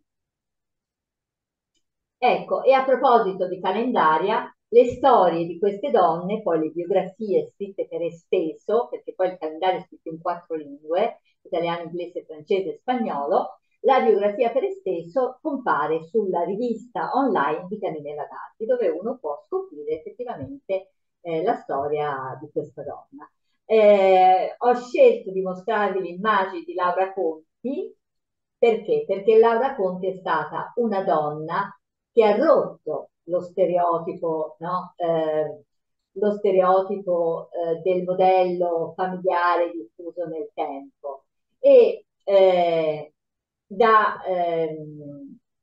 lei, aspettate perché non vedo bene, ecco, allora, lei ha scritto diversi libri importanti, uno di questi è Una lepre con la faccia da bambina che dopo il disastro di Seveso spinse l'Unione Europea ad approvare una storica direttiva contro gli incidenti industriali e dal dramma di Seveso derivarono altre battaglie come quella per la legge 194 che ancora non era in vigore ma si profilava all'orizzonte. Per le donne di Seveso che erano incinte fu approvata una deroga che permetteva loro di abortire. Ecco, un po' grazie a lei che questa cosa si è potuta fare. L'altro libro è Laura, Questo pianeta, in questo riflette sulla riduzione dei consumi, sul cambiamento climatico e l'aumento della anidride carbonica, imprescindibile dal discorso del consumo di suolo e dall'agricoltura e auspica prima di tutti quella che oggi noi chiamiamo economia circolare. E nel mirino del suo libro c'è la produzione rapida e imponente di cereali a livello mondiale e l'impiego massiccio di fertilizzanti in agricoltura. E poi l'altro, la sua attenzione è rivolta all'uso delle fibre artificiali prodotte dal petrolio che mettono in circolazione sostanze inquinanti nelle acque di irrigazione danneggiando il bestiame e i pesci. A lei, ora vi ho portato un esempio, è stato trovato per esempio un giardino, a lei, a Laura Conti, ma dalla sua passione ecologica è nata Legambiente. Lei è stata una delle fondatrici di Legambiente. E quindi, parlando dell'ambiente, la giornata mondiale dell'ambiente, che è il 5 giugno, è appunto un'occasione per presentare questa donna, oppure in questa giornata presentare il risultato di un lavoro che voi magari avete o potete fare nella scuola in merito a questi aspetti da lei portati avanti. E parlando di Legambiente, non mi viene in mente naturalmente Greta Thunberg. E cosa posso fare per salvare l'ambiente? Da 1 a 10 punti, non teorie, ma soluzioni. Quindi, per esempio, usare meno auto. Questa è la sua bicicletta. E a proposito di queste, il progetto è stato fatto nella scuola nel comune di Pontedera, che ha coinvolto 3 istituti superiori, un liceo, un istituto tecnico e un istituto professionale, dove i ragazzi di questi istituti superiori sono stati invitati a dare il nome a 7 piste ciclabili. Ma queste, naturalmente a donne, ma queste donne dovevano essere prese, donne che si sono prese cura, ma cura di ogni aspetto della vita. Questo proprio per sfatare lo stereotipo donna, cura famiglia, cura bambini, eccetera. E quando parliamo di cura, parliamo appunto di cura dell'educazione e della formazione, cura della salute e del benessere di ogni cittadino, cura dei beni comuni, cura dei diritti e della giustizia, cura delle relazioni e della pace e cura dell'ambiente. Questi sono gli ambiti su cui queste scuole hanno lavorato. Le hanno poi le scelte, le candidate, la candidata che è uscita da ogni classe è stata sostenuta dalle classi nell'aula consigliare, e vi devo dire che c'è stata una passione soprattutto da parte dei maschi nel presentare la loro candidata, che è incredibile. E tanto è vero che poi soprattutto nell'istituto tecnico mi ricordo, Marconi, non hanno voluto rinunciare, no? Poi ai nomi che loro avevano proposto, e hanno intitolato tutte le loro aule, dedicando, che ne so, il piano di una scuola alle scienziate, un'altra alle letterate, un'altra alle matematiche, eccetera. Qui l'aula magna l'hanno voluta dedicare alle madri costituenti. E appunto questa è la proposta delle candidate uscite da ogni classe, dovevano uscire 7 candidate alla commissione toponomastica del comune. E sempre l'Istituto Tecnico e Indirizzo Grafico realizzerà i pannelli che verranno apposti in queste piste ciclabili, e la realizzazione di una mappa da dove si può individuare il percorso che seguono tutte queste piste ciclabili. Una cosa abbastanza analoga, non con tutto questo coinvolgimento, eccetera, è stata fatta a Melegnano, sempre a Melegnano, in questo istituto superiore, dove la cosa interessante è che all'inaugurazione della pista ciclabile ha fatto seguito l'impegno da parte delle classi di prendersi cura di questa pista ciclabile, ed è quello che poi, passando il testimone, come si dice, alle classi successive, ed è quello che faranno poi anche negli istituti di Pontedera. No, scusate, non ho finito. Ecco, e adesso parlavamo di Laura Conti, che può essere definita la madre dell'ecologismo italiano. Parliamo invece di Rachel Carso, che è la madre dell'ambientalismo moderno. Qua su c'è una frase: la primavera era diventata silenziosa, gli uccelli non cantavano più. Perché? Perché Rachel Carson si è accorta che a un certo momento non sentiva più cantare gli uccelli, e domandandosi perché è arrivata a scoprire che era dovuto all'uso del DDT. Gli uccelli mangiavano i lombrichi inquinati e morivano, e quindi lei si è adoperata, ha iniziato una battaglia contro l'uso dei pesticidi, e contro di lei si è scatenato un attacco da parte del mondo dell'industria chimica, dell'agricoltura e della politica. Tanto è vero che, vedete, in una rivista lei è stata illustrata come una strega cattiva.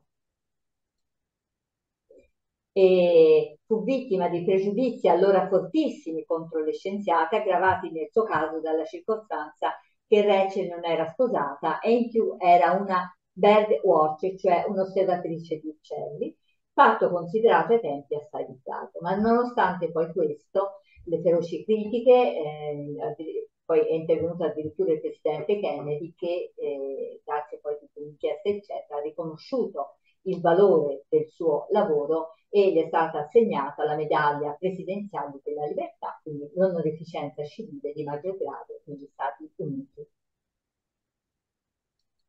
Quindi ecco, scusate, torno indietro, che cosa si può fare su di lei? Riportare l'attenzione dei ragazzi proprio a quello che lei ha fatto e a sviluppare un'attenzione nei confronti ancora oggi dell'uso dei pesticidi e dell'inquinamento che ne consegue e del danno ambientale che ne consegue. Allora, ci sono anche oggi donne, no, che si impegnano e manifestano contro i crimini a danno dell'ambiente, perché per esempio quello dell'uso dei pesticidi è un crimine a danno dell'ambiente. Questa è Jen Fonda, la famosa attrice che è stata arrestata ben 4 volte per questo motivo. Allora, l'ultima persona di cui vi vorrei parlare è François Debon, che ha elaborato il concetto di ecofemminismo, che mi sembra proprio la sintesi, no, dei due aspetti che andavamo indagando, ovvero sia i diritti delle donne, ma anche i diritti dell'ambiente. Lei attribuisce la responsabilità della crisi globale al sistema patriarcale, che impone il proprio potere tanto sul corpo delle donne quanto sulla terra. E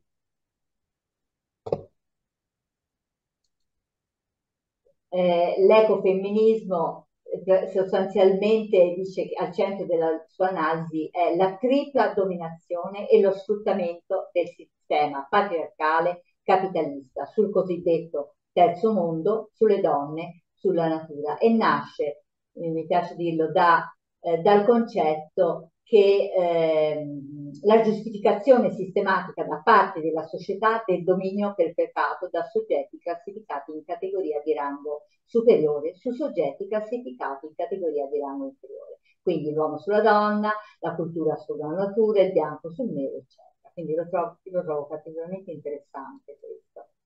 E come dire, la verifica di quello che questa donna diceva, quindi dello sfruttamento del capitalismo, eccetera, è dato da questa vignetta che questa società canadese che si occupa di estrazione politica ha commissionato per fare il disegno di una ragazzina con le trecce, con la scritta greca sulle spalle, mentre viene tenuta per le trecce da un uomo nell'atto di stuprarla.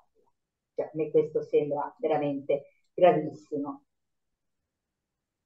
Greca che si occupa dell'ambiente e va a toccare gli interessi delle industrie e dei capitalisti. Ecco, oggi in Francia a portare alta la bandiera dell'ecofemminismo è Solène Ducretot, giornalista e attivista ecofemminista, la quale sottolinea l'importanza di concepire la società nel modo più inclusivo e egualitario, comprendendo dunque non solo donne e uomini, ma anche la natura e tutti gli altri esseri viventi. Allora, ritornando invece al discorso appunto del lavoro, il lavoro delle donne, e quello che anche già aveva anticipato la relatrice precedente, in Italia le aziende femminili rappresentano il 22% sul totale dell'imprenditoria, ma sono in costante aumento rispetto a quelle maschili le imprese a conduzione femminile che investono in progetti ecosostenibili.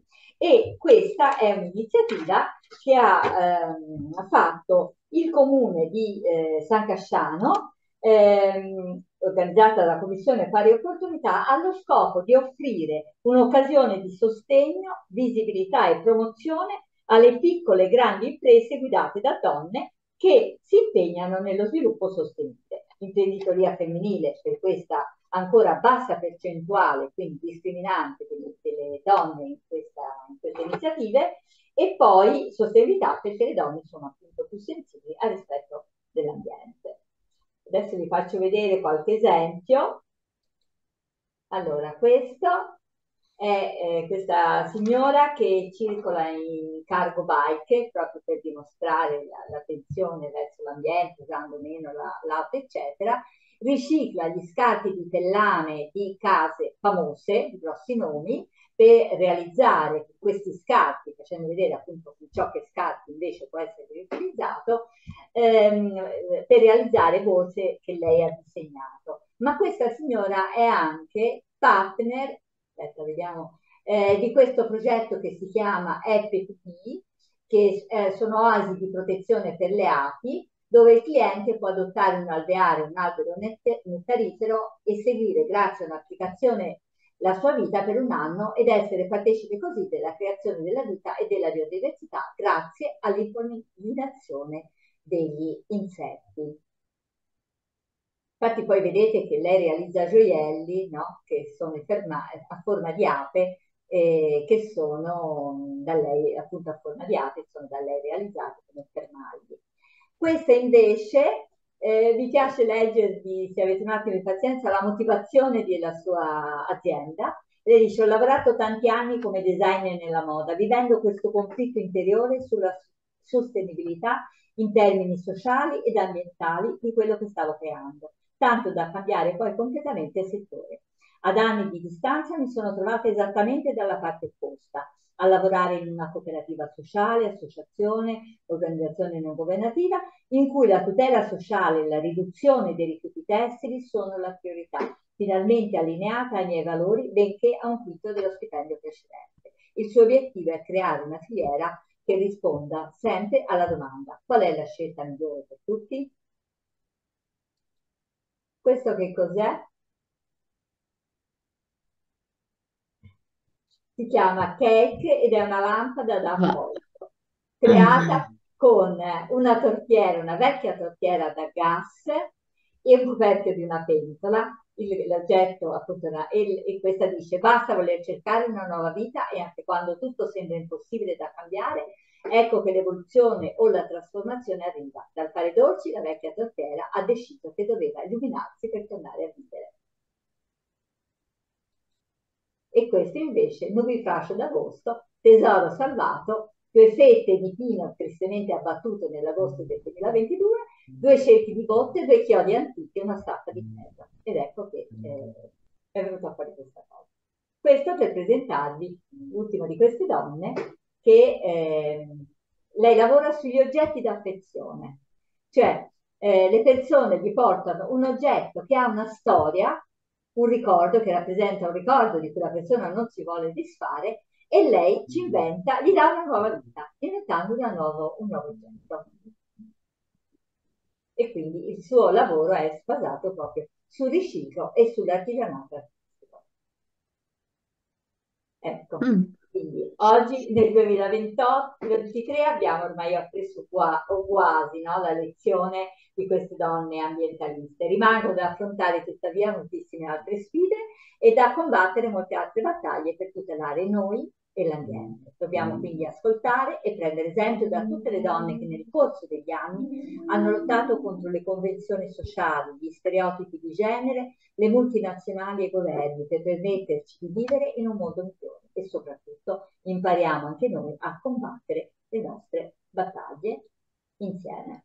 E quindi a voi la ricerca. Fine. Grazie, grazie veramente.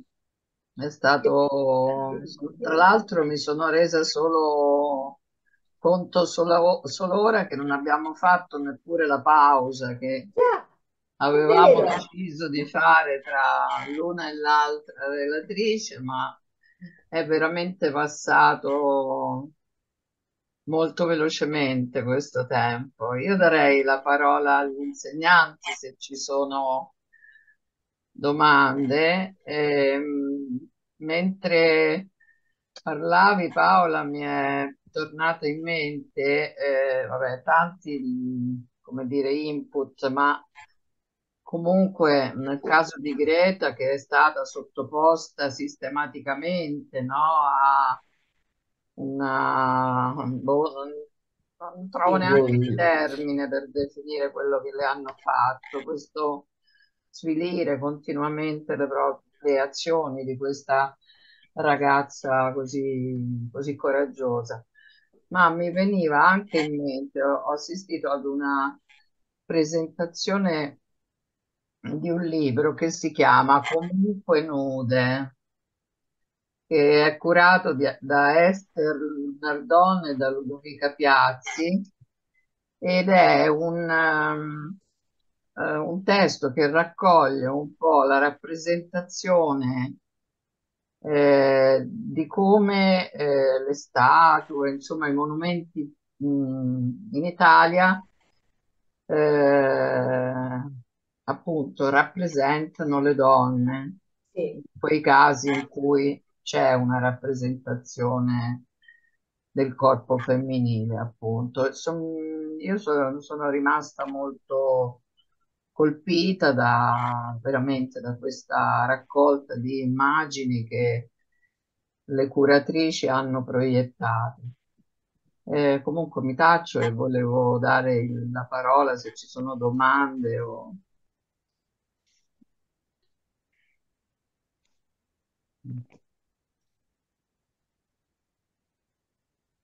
Carla? Perché io?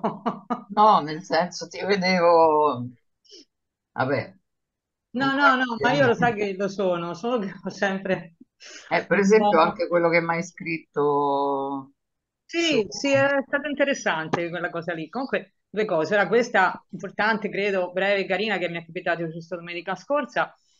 Ci piace andare a fare un giro. Domenica eravamo in Liguria e lì a Monte Marcello c'è una strada intitolata ad una maestra. È la prima volta che io ho visto una cosa del genere. Giustamente avete appena detto, raccontato, no? La seconda relatrice della toponomastica, io ho trovato questa via Felicitarolla, che è una maestra che lì viveva, morta nel bombardamento di Monte Marcello del 1944. Quindi da insegnante chiaramente ho subito fotografato brava, questa brava. targa perché insomma siamo, perdonate, tanto ci conosciamo tutti qua o comunque condividiamo certe cose, siamo sempre così vilipesi che vedere, però non so se bisogna morire nel bombardamento del 44 per avere una targa. Piccola nota amara. Un'altra cosa che vorrei dire, giusto con riferimento a quello che ha detto la mia omonima Carla Andreozzi, e si vede che abbiamo una sintonia, io in questi giorni proprio parlando con i ragazzi, no, di questi fatti che accadono, e forse è una cosa che ho scritto anche nella nostra chat di colleghe, colleghi e colleghi di scuola, ecco, ma ci sono tante raccolte di firme, no, petizioni, change.org, ma io ora fra l'altro insegno diritto e economia, no? E quindi ho in mente qual è la logica del profitto e la donna come strumento, diciamo così, di profitto sotto tanti aspetti, la prostituzione, al lavoro nero, ma anche l'immagine. Ecco, ma non si potrebbe forse pensare a una raccolta di firme, a una petizione proprio per vietare certi tipi di pubblicità? Perché voglio dire, Sì, se il messaggio che arriva anche attraverso quello pubblicitario è quello, cioè io so che molte persone, uomini, ragazzi, vanno magari al salone delle moto, al salone dell'automobile per andare a vedere le signorine. Cioè, non lo so, ecco, diamo sempre un'immagine anche in questo modo che forse, io non lo so, qualcuno poi mi dirà, ma tu operi una censura. Sì, non lo so, però questa non è una censura sulla libertà di opinione, sulla libertà di manifestare un pensiero. È una censura a tutela di persone che ormai siamo tutti, chi più o chi meno, difesi o indifesi.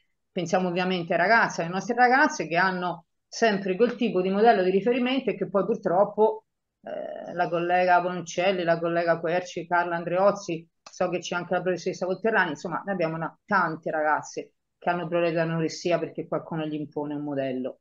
Forse è così da sempre, perché l'immagine delle donne alla fine, prima che l'hanno dipinta ai pittori, e poi l'hanno dipinta agli stilisti, adesso le influencer, boh, non lo so, se è peggiore un burka afghano o un burka di silicone che in qualche modo pretendono e ci mettiamo addosso. Ecco, termino qua. Grazie Carla. Paola, vuoi rispondere? no, a proposito Sono della Paola, ma pubblicità. anche ovviamente Nicoletta che vedo che ha riacceso il suo... Sì, no, giusto due parole, poi magari passo la parola a Nicoletta, ma proprio rispetto alla pubblicità sessista, dove io ho fatto proprio tutta una raccolta, eccetera, ho fatto diversi interventi, volevo dire che c'è un organo garante al quale può essere segnalata la pubblicità che noi incrociamo e che riteniamo lesiva dell'immagine della rappresentazione della donna. Ora, in questo momento non mi ricordo, ma insomma basta andare in internet e ci sono tutti i riferimenti. E io invito davvero a fare a farsi persone attive in questo senso, che proprio per il rispetto e per la tutela proprio della vera e propria salute delle donne. Grazie. Nicoletta, vuoi aggiungere qualcosa? Perché io volevo farti una domanda.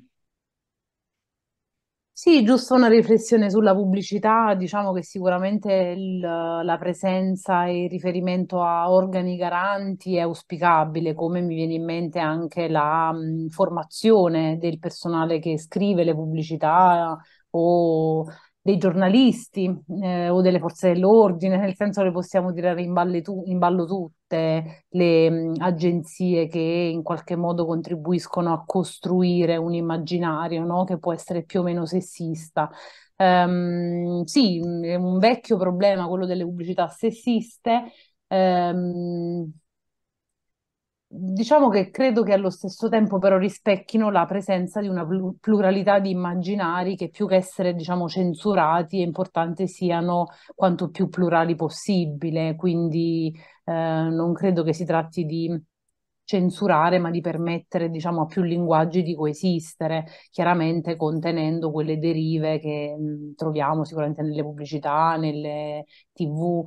Credo che però, ecco, per quanto riguarda gli adolescenti non sia più tanto un tema, loro fruiscono poco della pubblicità come la intendiamo tale, quindi se si tratta di adolescenti attenzionerei altri contesti che sono quelli più digitali, diciamo così, e i cartelloni pubblicitari, ecco, ormai li guarda solo chi guida in autostrada, insomma, l'adolescente li vede meno, però sicuramente a livello di immaginario popolare c'è molto sessismo, sì, però ci sono anche molte sessualità esplicite pienamente gestite da donne e da persone che le abitano consapevolmente, quindi farei anche una differenza tra l'una e l'altra, però è un discorso molto ampio, quindi non voglio poi divagare.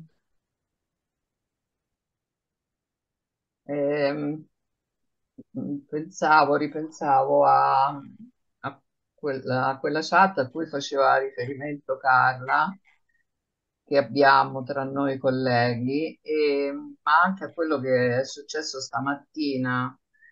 Abbiamo portato alcune classi alla conferenza della Casa delle Donne, appunto, sulla prevenzione della violenza. E allora, mentre aspettavamo, tra noi colleghi si è riaperto questo dibattito che in un certo senso c'era stato anche nella chat, no? Ossia, te ci confermavi, Nicoletta, che i ragazzi, come nel caso dell'ultimo femminicidio, coinvolti sono sempre più giovani, no?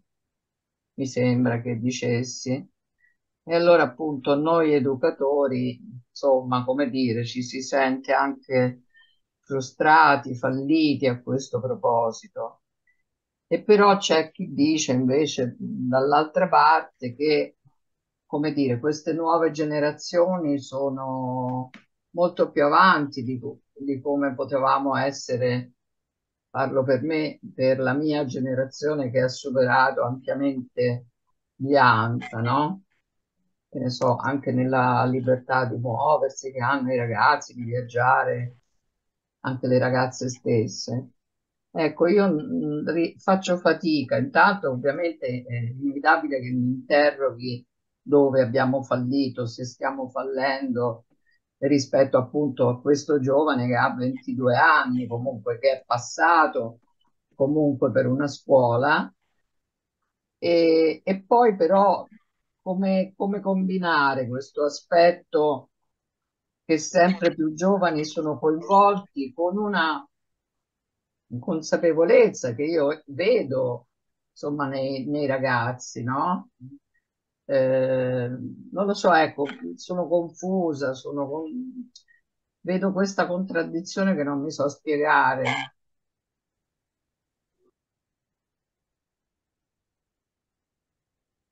Cioè, non è una domanda la tua, ma è una, diciamo, un'impressione alla quale un Sì. po' mi aggancio. Ma sicuramente sì, il tema della violenza di genere ci sorprende quando tocca le persone giovani o le famose noi, persone insospettabili. In realtà la violenza di genere è dentro di noi e quindi che ci confonda questa situazione di questi giorni, da un lato che possa essere anche uno stimolo a riflettere, no, su noi stessi, su noi stessi e quindi ad agire. Io credo che sia tra le persone più giovani che tra le persone più adulte convivano sia atteggiamenti più conservatori che atteggiamenti più progressisti, diciamo così, chiamiamoli in questo modo, e in base a quelli che bisogna costruire delle traiettorie di intervento, anche dando fiducia ai ragazzi e alle ragazze, no? Sebbene sia un po' scioccante, no? Pensare che la violenza all'interno delle giovani coppie sia effettivamente una questione, è ora di agire. Capisco l'imbambolamento, no? Un po' la paura, il sentirsi spiazzati, spiazzate, che trascende le età, no? Io sono magari più giovane, posso avere a che fare quasi quotidianamente davvero con i ragazzi e sono io stessa, no? Un po' scioccata e imbambolata, però questo non toglie che è tempo di appunto di agire e lavorare sul, no? Decostruire quelle attitudini più conservatrici, no? Che sembrano più macroscopiche, proprio partendo e valorizzando dagli atteggiamenti e dalle attitudini, dalle esperienze più virtuose, no? Perché i ragazzi e le ragazze poi fondamentalmente lo chiedono e quindi il terreno è fertile, assolutamente, anche se condivido queste impressioni un po' di dolore, di fatica.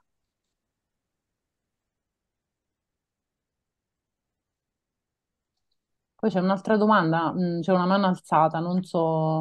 Manuela, c'hai l'audio chiuso. Se c'è un'altra domanda da parte degli insegnanti, lascio la parola e poi magari la riprendo dopo.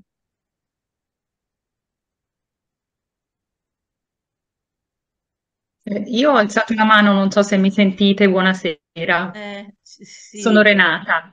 sì, Renata, poi Ehm, parlare. Volevo fare una domanda a Nicoletta, ma poi anche a Paola, ci mancherebbe. Intanto grazie per i vostri contributi, tutto veramente molto interessante. Ma a Nicoletta per chiederle, ti chiedo, ti do anche del tu. Stamattina a Luna, quando torno da scuola, accendo la radio e sento e passa la notizia che ora al governo si stanno prodigando, forse finalmente, per promuovere questa educazione, la chiamano all'affettività, alla, non alla sessualità. E questo già mi si accende la lampadina. E dall'altra è questo, perché siamo così in ritardo? Perché veramente guardando in questi giorni, ovviamente il fatto di cronaca purtroppo ci ha ulteriormente sensibilizzato, no? Guardando al panorama europeo, siamo veramente un grande fanalino di coda, come su tante altre cose. Però perché non la chiamiamo alla sessualità e si chiama l'affettività intanto? Qual è la paura? E dall'altra mi dico ancora una volta la scuola viene delegato alla scuola questa educazione, ma non a degli esperti, perché io devo dire la verità, io non sono un'esperta in materia e credo che su questa materia, su questi argomenti, servano delle persone competenti. Allora io cerco di formarmi, io cioè, sono la prima a capire la necessità di non poter rimanere indietro, ma ancora una volta si spalma e si delegano 33-30 ore alla scuola, come per l'educazione civica, come per l'orientamento, altre 30 ore, ma non perché non le voglia fare, ma perché mi dico, sono argomenti complessi. E l'altra cosa è, cerco di essere sintetica, mi è piaciuta tanto la tua osservazione sui giovani uomini, sui ragazzi maschi. Io ho ascoltato anche delle trasmissioni in cui si dice tutti i maschi sono colpevoli. Bah, sì, sono colpevoli di cosa? Di vivere in una società che è quella in cui viviamo tutti, tutte, dove effettivamente quello che abbiamo detto sin qui, no? Questi stereotipi nei confronti della donna purtroppo sono tali, hanno la colpa di essere nati e cresciuti così, però i giovani uomini, io li vedo nella mia scuola, i ragazzi i giovani, gli adolescenti, sono anche un po' spaventati loro stessi, cioè li vedo un po' disorientati e questo Io sono mamma di tre ragazze, bimbe, no? Tre adolescenti, quindi non sto difendendo una, virgolette, parrocchia, cioè sono preoccupata per le mie ragazze, ma preoccupata nella misura in cui dico anche i ragazzi hanno bisogno della loro attenzione, i ragazzi, i giovani maschi. Grazie, scusate, sono stata un po' prolissa. No, figurati. Allora, tanti spunti, tante cose. Allora, parto dalla fine, che è quella che un po' mi sta più a cuore ultimamente, perché delle altre questioni si è parlato abbondantemente anche in contesti più diffusi, mentre oggi finalmente quello che noi ci raccontavamo, noi tecnici, noi tecniche, no, di questo settore ci raccontavamo da un po', finalmente sta arrivando sui media, il ruolo, sui media principali, no? Il ruolo degli uomini. Ecco, io da un lato condivido questo intorpidimento, questa paura, no, dei ragazzi e degli uomini, anche qua la dico molto sinteticamente, rispetto a nuove posizioni pubbliche femminili in ambito lavorativo, cioè banalmente adesso come la direi a quest'ora bevendo uno spritz con gli amici e le amiche, la condizione femminile è molto mutata negli ultimi 50 anni, no? Se io ripenso alle mie nonne, alla mia mamma, c'è stato un cambiamento molto importante sotto alcuni aspetti. A questa, tra virgolette, liberazione, ampliamento, no, delle capacità, è rimasta associata una condizione di assoggettamento, soprattutto all'interno dei contesti più familiari, più intimi e quant'altro. E questo ha generato probabilmente tra le persone di genere maschile, uomini e giovani ragazzi, una sorta di confusione perché per mio padre io sono una donna un po' diversa da quelle della sua giovinezza e quindi probabilmente per gli uomini della mia età cresciuti con quel modello di donna io sono un po' diversa, no, dalle aspettative. Degli stereotipi sono cambiati, alcuni meno, quindi c'è una sorta di difficoltà nella comunicazione e nel confronto. E per cui io condivido l'idea che ci possa essere una confusione, difficoltà, però non credo personalmente che questo sia più una giustificazione. È tempo oggi che il contrasto alla violenza di genere riguardi attivamente i giovani maschi e i maschi, gli uomini. Cioè, se io sono un giovane ragazzo, non mi basta più dirmi confuso, spaventato perché le ragazze oggi sono intraprendenti nella vita intima come non lo erano magari molte decadi fa. Prendo parola, scendo in piazza con loro, correggo, non so, l'amico che fa la battuta sessista. È tempo che loro prendano parola, ma non per spiegare la loro posizione, ma perché è il caso che entrino in questa lotta che riguarda e impatta anche la loro esistenza insieme a noi. Quindi a me personalmente non, diciamo, non convince più tanto l'idea che i ragazzi, e anche qui colpevoli chi, le giovani ragazze, le donne, sono in difficoltà. È il tempo che prendano parola davanti alla battuta da spogliatoio, davanti alla foto della fidanzata nuda dell'amico.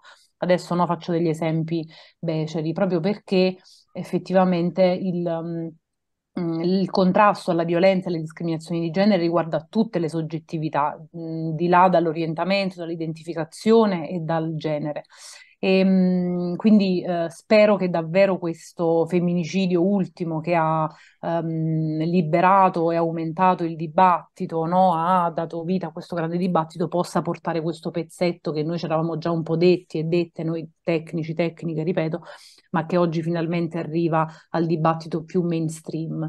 Ehm, Torno poi sull'altra domanda, sull'altra questione, adesso non voglio divagare, insomma, perché veramente le questioni sono molto dense. È importante che queste riflessioni siano parte del dibattito sociale più ampio, ma che siano anche fatte da figure esperte. Là mi trovi completamente d'accordo rispetto alle progettualità legate all'educazione al genere, alla sessualità, proprio perché tante voci possono contribuire, no, alla formazione fatta con le persone adolescenti, ma da tecnica, diciamo così, da esperta, da consulente, da formatrice, credo che non bastino, no, diciamo, i grandi titoli, la propaganda, no, per fare poi delle progettualità fatte bene, ad hoc. Questi progetti di educazione affettiva e sessuale in Italia esistono da tanto tempo, fatti anche bene, quindi non siamo così indietro, paradossalmente.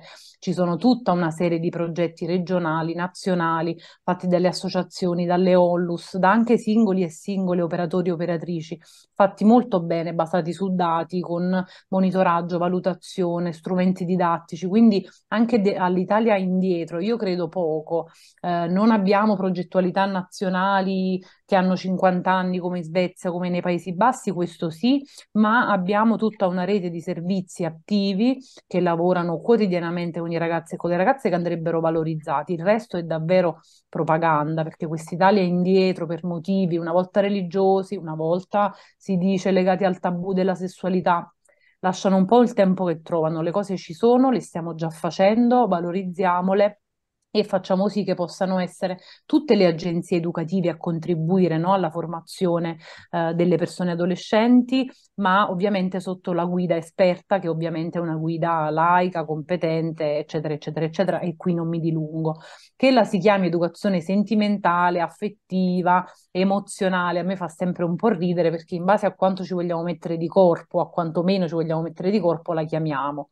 Ovviamente io credo, diciamo, che la definizione di comprehensive sexuality education sia la più calzante, no? Quella dell'Organizzazione Mondiale della Sanità, eccetera. Ovvero educazione alla sessualità, che non è sessuale, no? Che promuove il sesso, la sessualità, ma alla sessualità comprehensive, olistica, integrata, laddove appunto c'è il corpo, c'è l'identità, c'è la sessualità genitale, se la vogliamo chiamare così, ma ci sono le questioni di genere, gli stereotipi, i modelli, le emozioni, lo sviluppo biopsicosociale, cioè tutto quello che poi ha a che fare sì con la genitalità, ma non solo. I progetti, quelli belli, diciamo così, hanno un pezzetto riguardante per esempio la contraccezione, la prevenzione delle infezioni sessualmente trasmissibili, ma la parte più corposa che poi serve a contrastare la diffusione delle IST e delle gravidanze non desiderate ha a che fare appunto con le discriminazioni, le discrepanze appunto di genere. Esempio che facevo e faccio spesso, cioè per implementare l'uso per esempio del preservativo, dei contraccettivi, non bisogna fare solo informazione sui contraccettivi o per esempio sul preservativo, ma lavorare sulle resistenze che hanno a che fare molto con dinamiche di genere che impattano l'uso o il non uso di strumenti contraccettivi come il condom o altro. Quindi sembra facile, ma non è. Che la si chiami sessuale, la sessualità affettiva, sentimentale, facciamola. Ecco, io sono qua, nel senso, è ora che parlino anche figure competenti, perdonatemi, perché davvero tutto il resto è propaganda. E chiudo su questa cosa, strumentalizzazione dell'adolescenza, che è la cosa che più mi manda i matti, perché strumentalizzare l'adolescente nel bene e nel male è proprio grave, è proprio squallido, è proprio triste. Parla di una società che non è messa granché bene.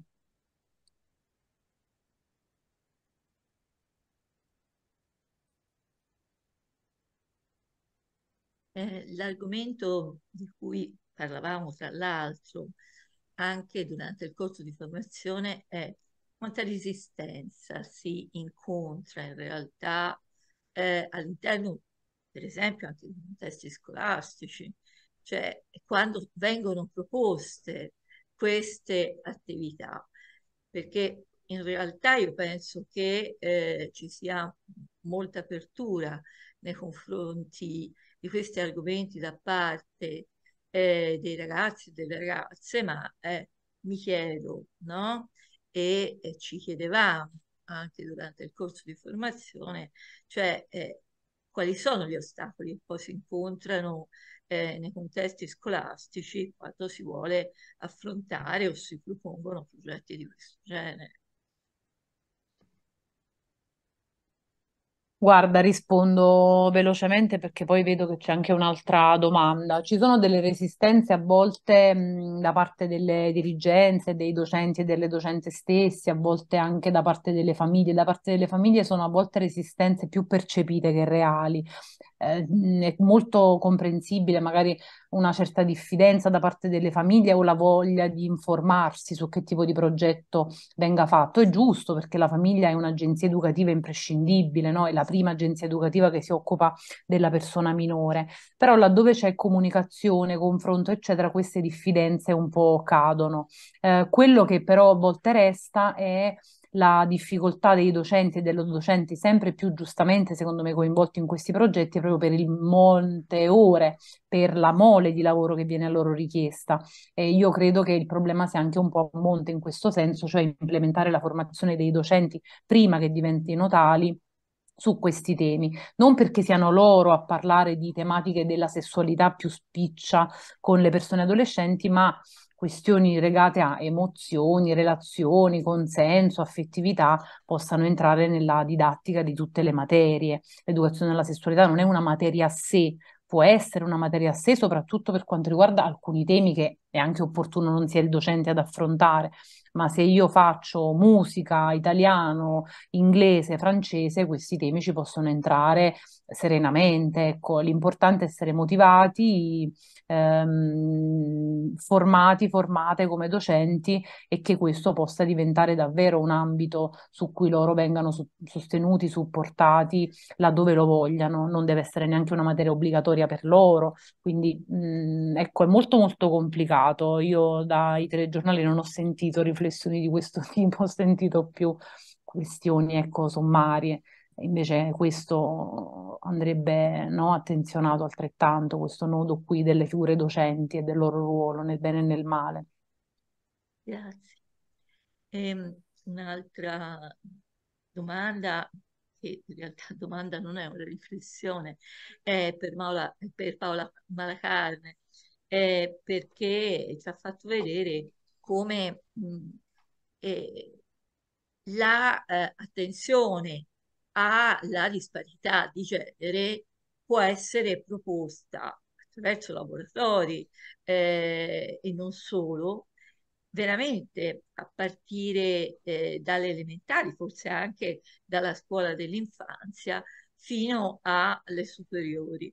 E devo dire che poi ci ha proposto anche tematiche, quindi figure femminili con le quali si può proprio lavorare in ogni ordine appunto di scuola. E, quindi la ringrazio anche per questo excursus estremamente interessante, con tanti veramente stimoli. davvero. Posso C'è Bruno aggiungere? che forse Ah, voleva fare la domanda. Sì, grazie. Allora, ciao a tutte e a tutti. Ehm, Scusate la domanda banale, ma io sto qua anche per questo. Mi potete dare una definizione, di genere? Perché io non lo so, questa cosa così, scusate. Io sono rimasto al sesso, maschi e femmine, e questa è una. Poi mi ha fatto piacere. Bruno, ti si è spento Sì, l'audio. sì, sì, adesso l'ho riattivato. Ecco. Mi è piaciuta la parola che ha usato Nicoletta Landi quando ha parlato di confusione. Io credo che la confusione sia un elemento di pericolo per tutti, perché quando uno è confuso poi non riesce ad organizzare un buon comportamento. E così ci sono alcuni che non riconoscono il pericolo e ci vanno incontro, e ci sono alcuni che sono il pericolo e non riescono ad avere altri comportamenti. È chiaro di che sto parlando? È chiaro questa cosa della confusione, cosa crea?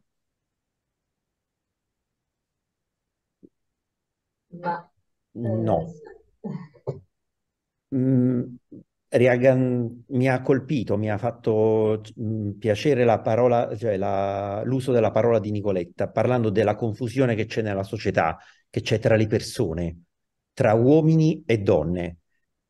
E questa confusione crea comportamenti violenti da una parte, secondo me, e crea comportamenti che non riconoscono un pericolo dall'altra. E quindi poi cioè si verificano le cose che sono all'ordine del giorno. Vabbè, torniamo alla definizione di genere, per piacere. Me la potete dare? Allora, su genere io Grazie, cioè, Nicoletta. alzo le mani, nel senso che è un concetto veramente super complesso su cui adesso, a parte le battute, ci sono posizioni a livello anche solo accademico estremamente diversificato. C'è un dibattito di più di 50 anni davvero sullo stesso concetto di genere, quindi la potremmo leggere in un'ottica costruttivista, in un'ottica queer, cioè per dire davvero faccio fatica nel senso a dare una definizione perché posso dare quella che per me può essere un po' una definizione, ma davvero bisognerebbe andare a sollecitare in modo molto più denso e delicato, no, la questione.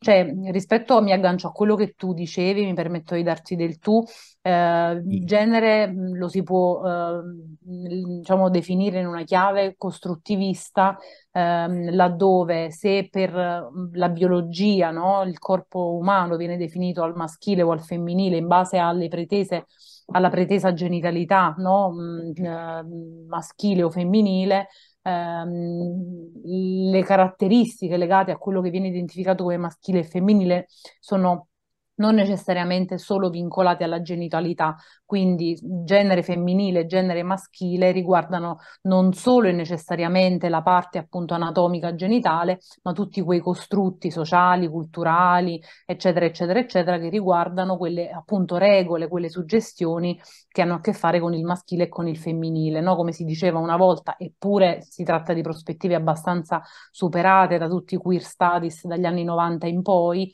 uomo si nasce, cioè maschio si nasce, uomo si diventa, quindi alla genitalità si attribuisce un certo tipo di senso, ma anche lì tutta la filosofia postmoderna l'ha decostruito questo concetto, ma appunto quello che noi definiamo come maschile, come uomo, è più sociale, più culturale e da un lato, per semplificare, possiamo dire che una prospettiva di questo tipo rimane quasi ancora condivisibile. La filosofia queer postmoderna dice che anche la biologia, no, può essere messa in discussione, però ecco, non mi addentrerei in questo tipo di dibattito. Quello che è sensato per stare anche sul lavoro con i ragazzi e con le ragazze è che per loro è molto importante scardinare l'idea che la genitalità definisca l'identità della persona in modo no, così binario, così definito, così rigido e a volte un po' riduzionista, proprio perché si può essere al di là della genitalità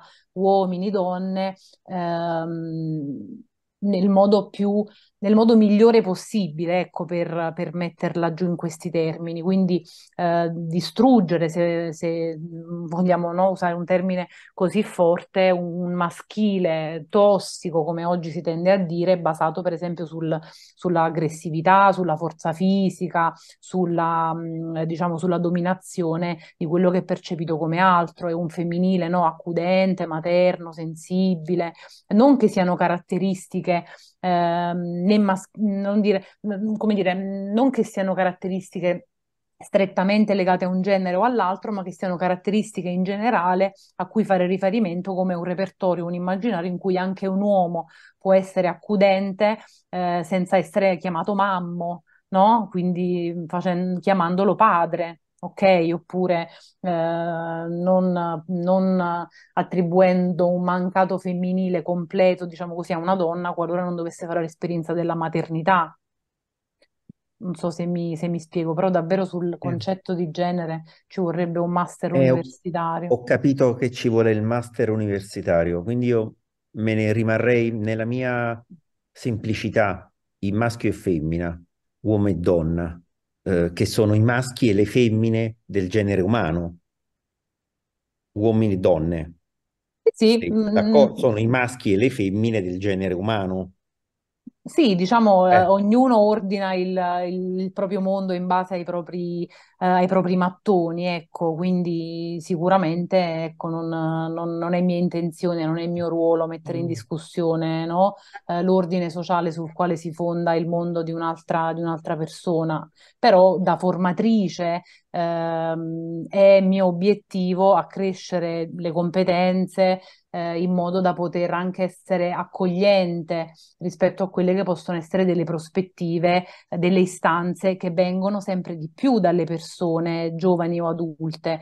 Se un ragazzo, una persona si identifica come non binaria in una mia classe, io devo essere in grado di poterla valorizzare. Non posso, personalmente, io Nicoletta, in quel contesto dire o sei maschio o sei femmina, altrimenti io non ti riconosco. Quella persona è una persona che è lì davanti a me e ormai ne vedo tantissime, per cui il mondo, l'ordine, no, del suo immaginario, del suo sguardo non si basa su una nell'immaginario, prospettiva binaria, ma anche la sua esperienza.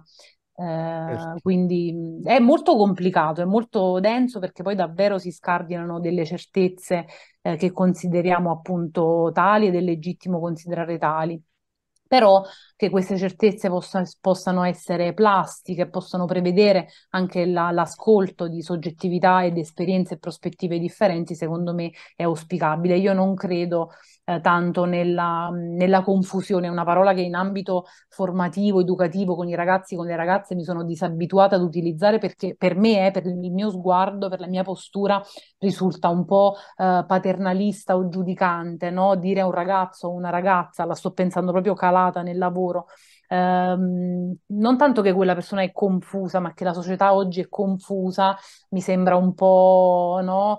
Un'attitudine conservatrice che in qualche modo crea una distanza. Io cerco di essere sempre, come dire, sospendente il giudizio, cerco sempre di sospendere il più possibile il giudizio e accogliere le loro prospettive, pure se a volte a me mi sembrano un po' confuse, ma cerco, ecco, di non cadere in quella trappola lì. Il mondo mi interessa, a volte mi ci ritrovo, a volte no, ma non lo trovo poi così confuso, anzi lo trovo molto molto ordinato, secondo un certo tipo di Di disuguaglianza. ordine. Sì, sì, di classe. Noi adesso ci stiamo soffermando su genere, ma se vogliamo parlare di razza, classe, eccetera, dovremmo, come dire, inglobare uno sguardo intersezionale che oggi è inevitabile, che considera tutte le discriminanti come insieme, che le mette insieme, no?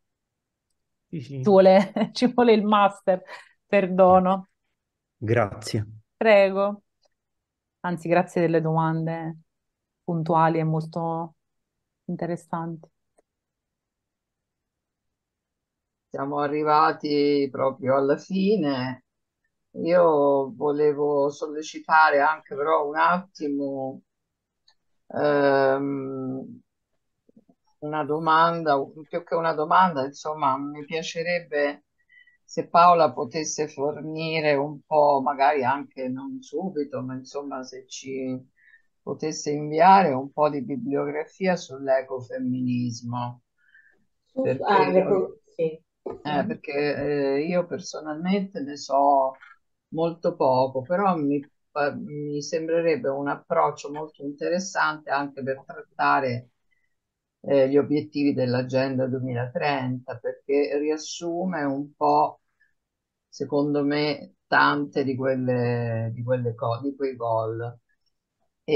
Oppure strumenti didattici, insomma, visto che ce ne hai forniti tanti, insomma, se c'è qualcosa che ti viene in mente, ben volentieri lo accettiamo. Sì, Grazie. sicuramente non adesso perché in Sì, questo no, no, no, ma infatti momento adesso non c'è neanche il però tempo. sì, sì, volentieri. Grazie. Volevo concludere con una piccola riflessione a proposito degli stereotipi che condizionano poi anche l'identità di genere, ma che va, come dire, spazia sulle materie scolastiche. Mm? E quanto queste poi condizionino effettivamente la costruzione di certi stereotipi. In questo momento il mondo è attraversato da una grandissima violenza e aggressività. Abbiamo parlato della violenza sulle donne, ma perché non parlare della violenza delle guerre, no? E quello che a me dà sempre nell'occhio, per dire, è lo studio della storia. Allora, la storia è un elenco infinito di eventi luttuosi, di conquiste, domini, sopraffazioni. E noi studiamo la storia di questi uomini, perché di uomini si tratta. Ho intravisto adesso il trailer di un nuovo film su Napoleone. Cioè, dopo le prime immagini mi è venuta la nausea. Ho detto, ma siamo ancora qui a proporre figure maschili di valore che sono queste, quelle che usano questi comportamenti e sono quelle che condizionano anche la costruzione dell'identità del maschio. Per cui il maschio si configura come un essere forte, anche prepotente, no? Invasivo, invadente, pensiamo alle invasioni dei territori, no?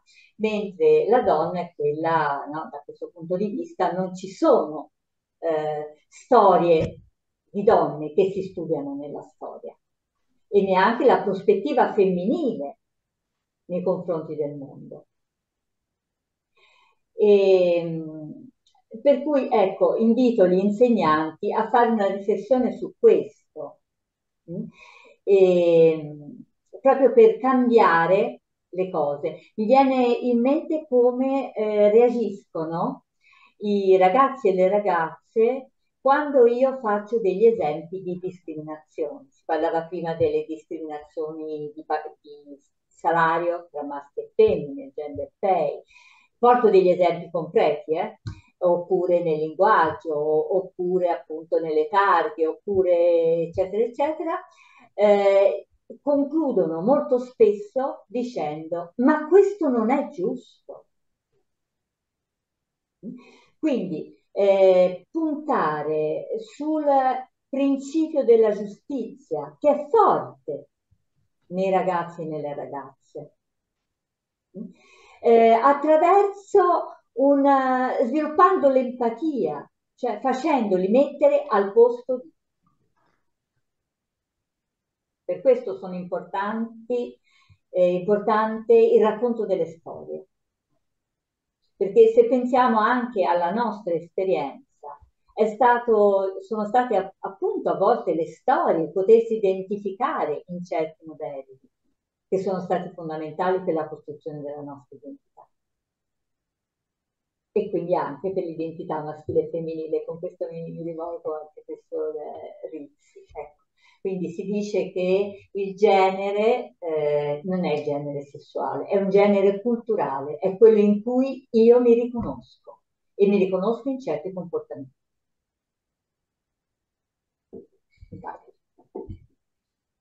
Grazie.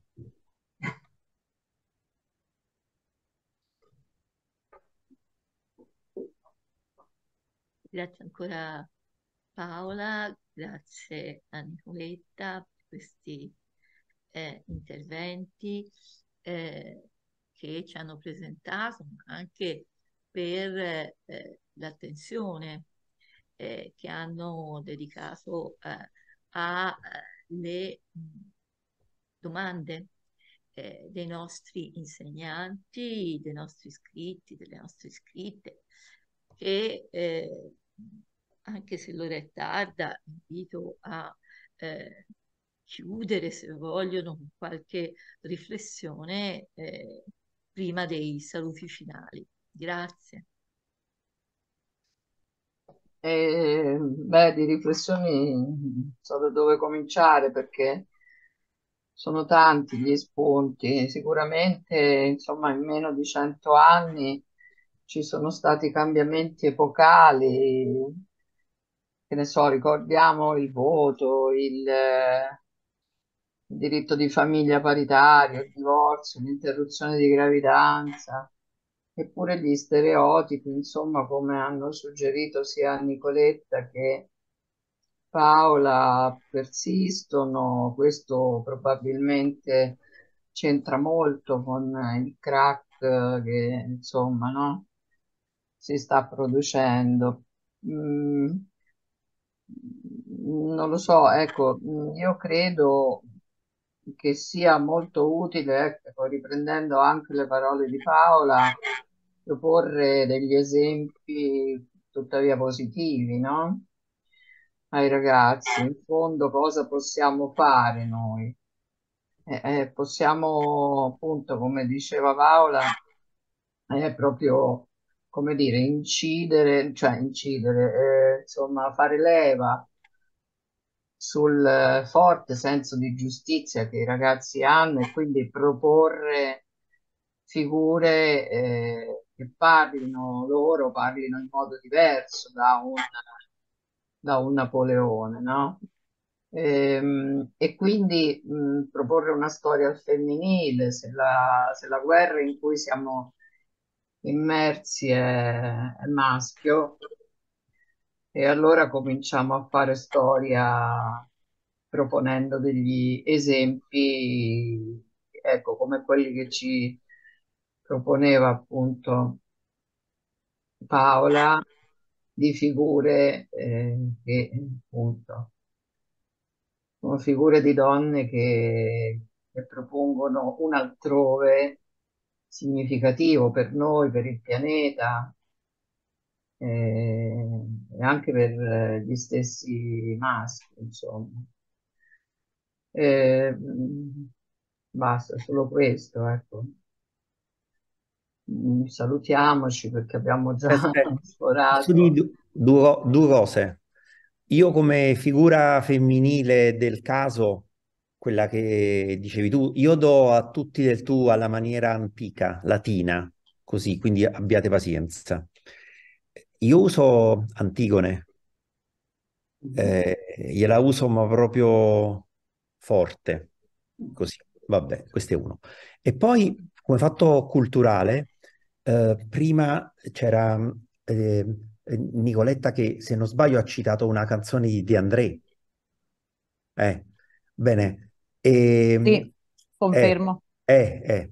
E beh, ce n'è un'altra che napoletana, perché mi pare che pure Nicoletta appartiene al Regno delle due Sicilie. Sì, sì, E- assolutamente sì. ecco, ce n'è un'altra napoletana che parla delle marocchinate, che è Tammurriata Nera. Se non la conoscete, andatevela a sentire. Insomma, ed è un fatto storico realmente accaduto a chi scrive la storia, a chi scrive la canzone. Non ve la racconto. Se siete curiose, così, Tammurriata Nera. Scusate così, e il genere è una La nuova tammurriata. compagnia di canto popolare, no? Quella viene dopo, Ah, ma perché la canzone originariamente è del più vecchio. 1944 è scritta da uno che scriveva canzoni. Ha scritto pure il Piave, questo qua, lo È a stesso. Mario, sì. È a Tra l'altro Mario. è stato, non so bene la storia, ma imparentato con dei miei parenti, quindi vabbè, lasciamo stare, proprio beccato Bello, l'autore. Sì. beccato proprio giusto. Sì, sì, E sì, voglio sì, dire, sì. quello scrive canzoni napoletane e Tammurriata Nera. Mm, vabbè, tanto noi ci vediamo la prossima volta.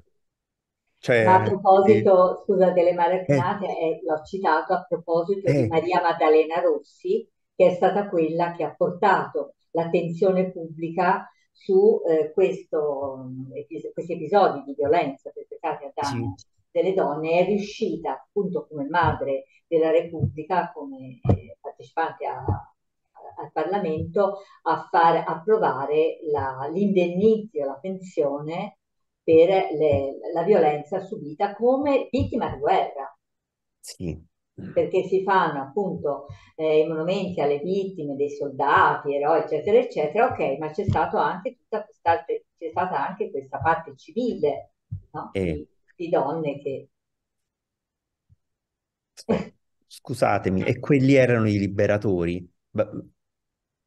lo so, ma Invece, avevano le veniva Erano i data, no? liberatori. Il loro Eh, contributo, la possibilità di fare quello che volevano, di volevano fare loro. il prede e bottino di tutto ciò che trovavano. E le donne facevano parte del bottino, Il come bottino. come lo è sempre stato.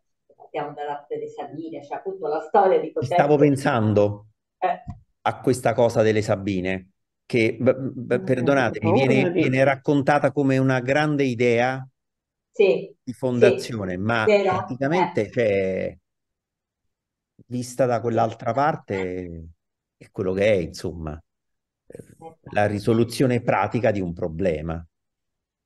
Quindi ragazzi, a proposito di progetti sulle figure femminili, si può partire dalla canzone di De André, no? Che racconta di questi episodi, quindi utilizzando un linguaggio che è a loro congeniale, per introdurre questi episodi storici, quindi facciamo entrare la storia, e introdurre la figura di questa donna, di Maria Maddalena Rossi, che si è adoperata perché poi ancora adesso, nelle guerre che cosa succede? Le donne sono mezzo di, come si dice, di guerra, no? Vengono usate come per lo stupro, come strumento di guerra.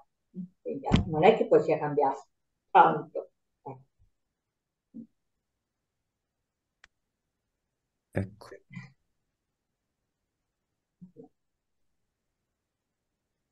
Quindi si può fare Manuela, c'hai il proprio. microfono spento. Scusami Vinto. Paola, che c'è Manuela che ho visto che stava parlando, forse.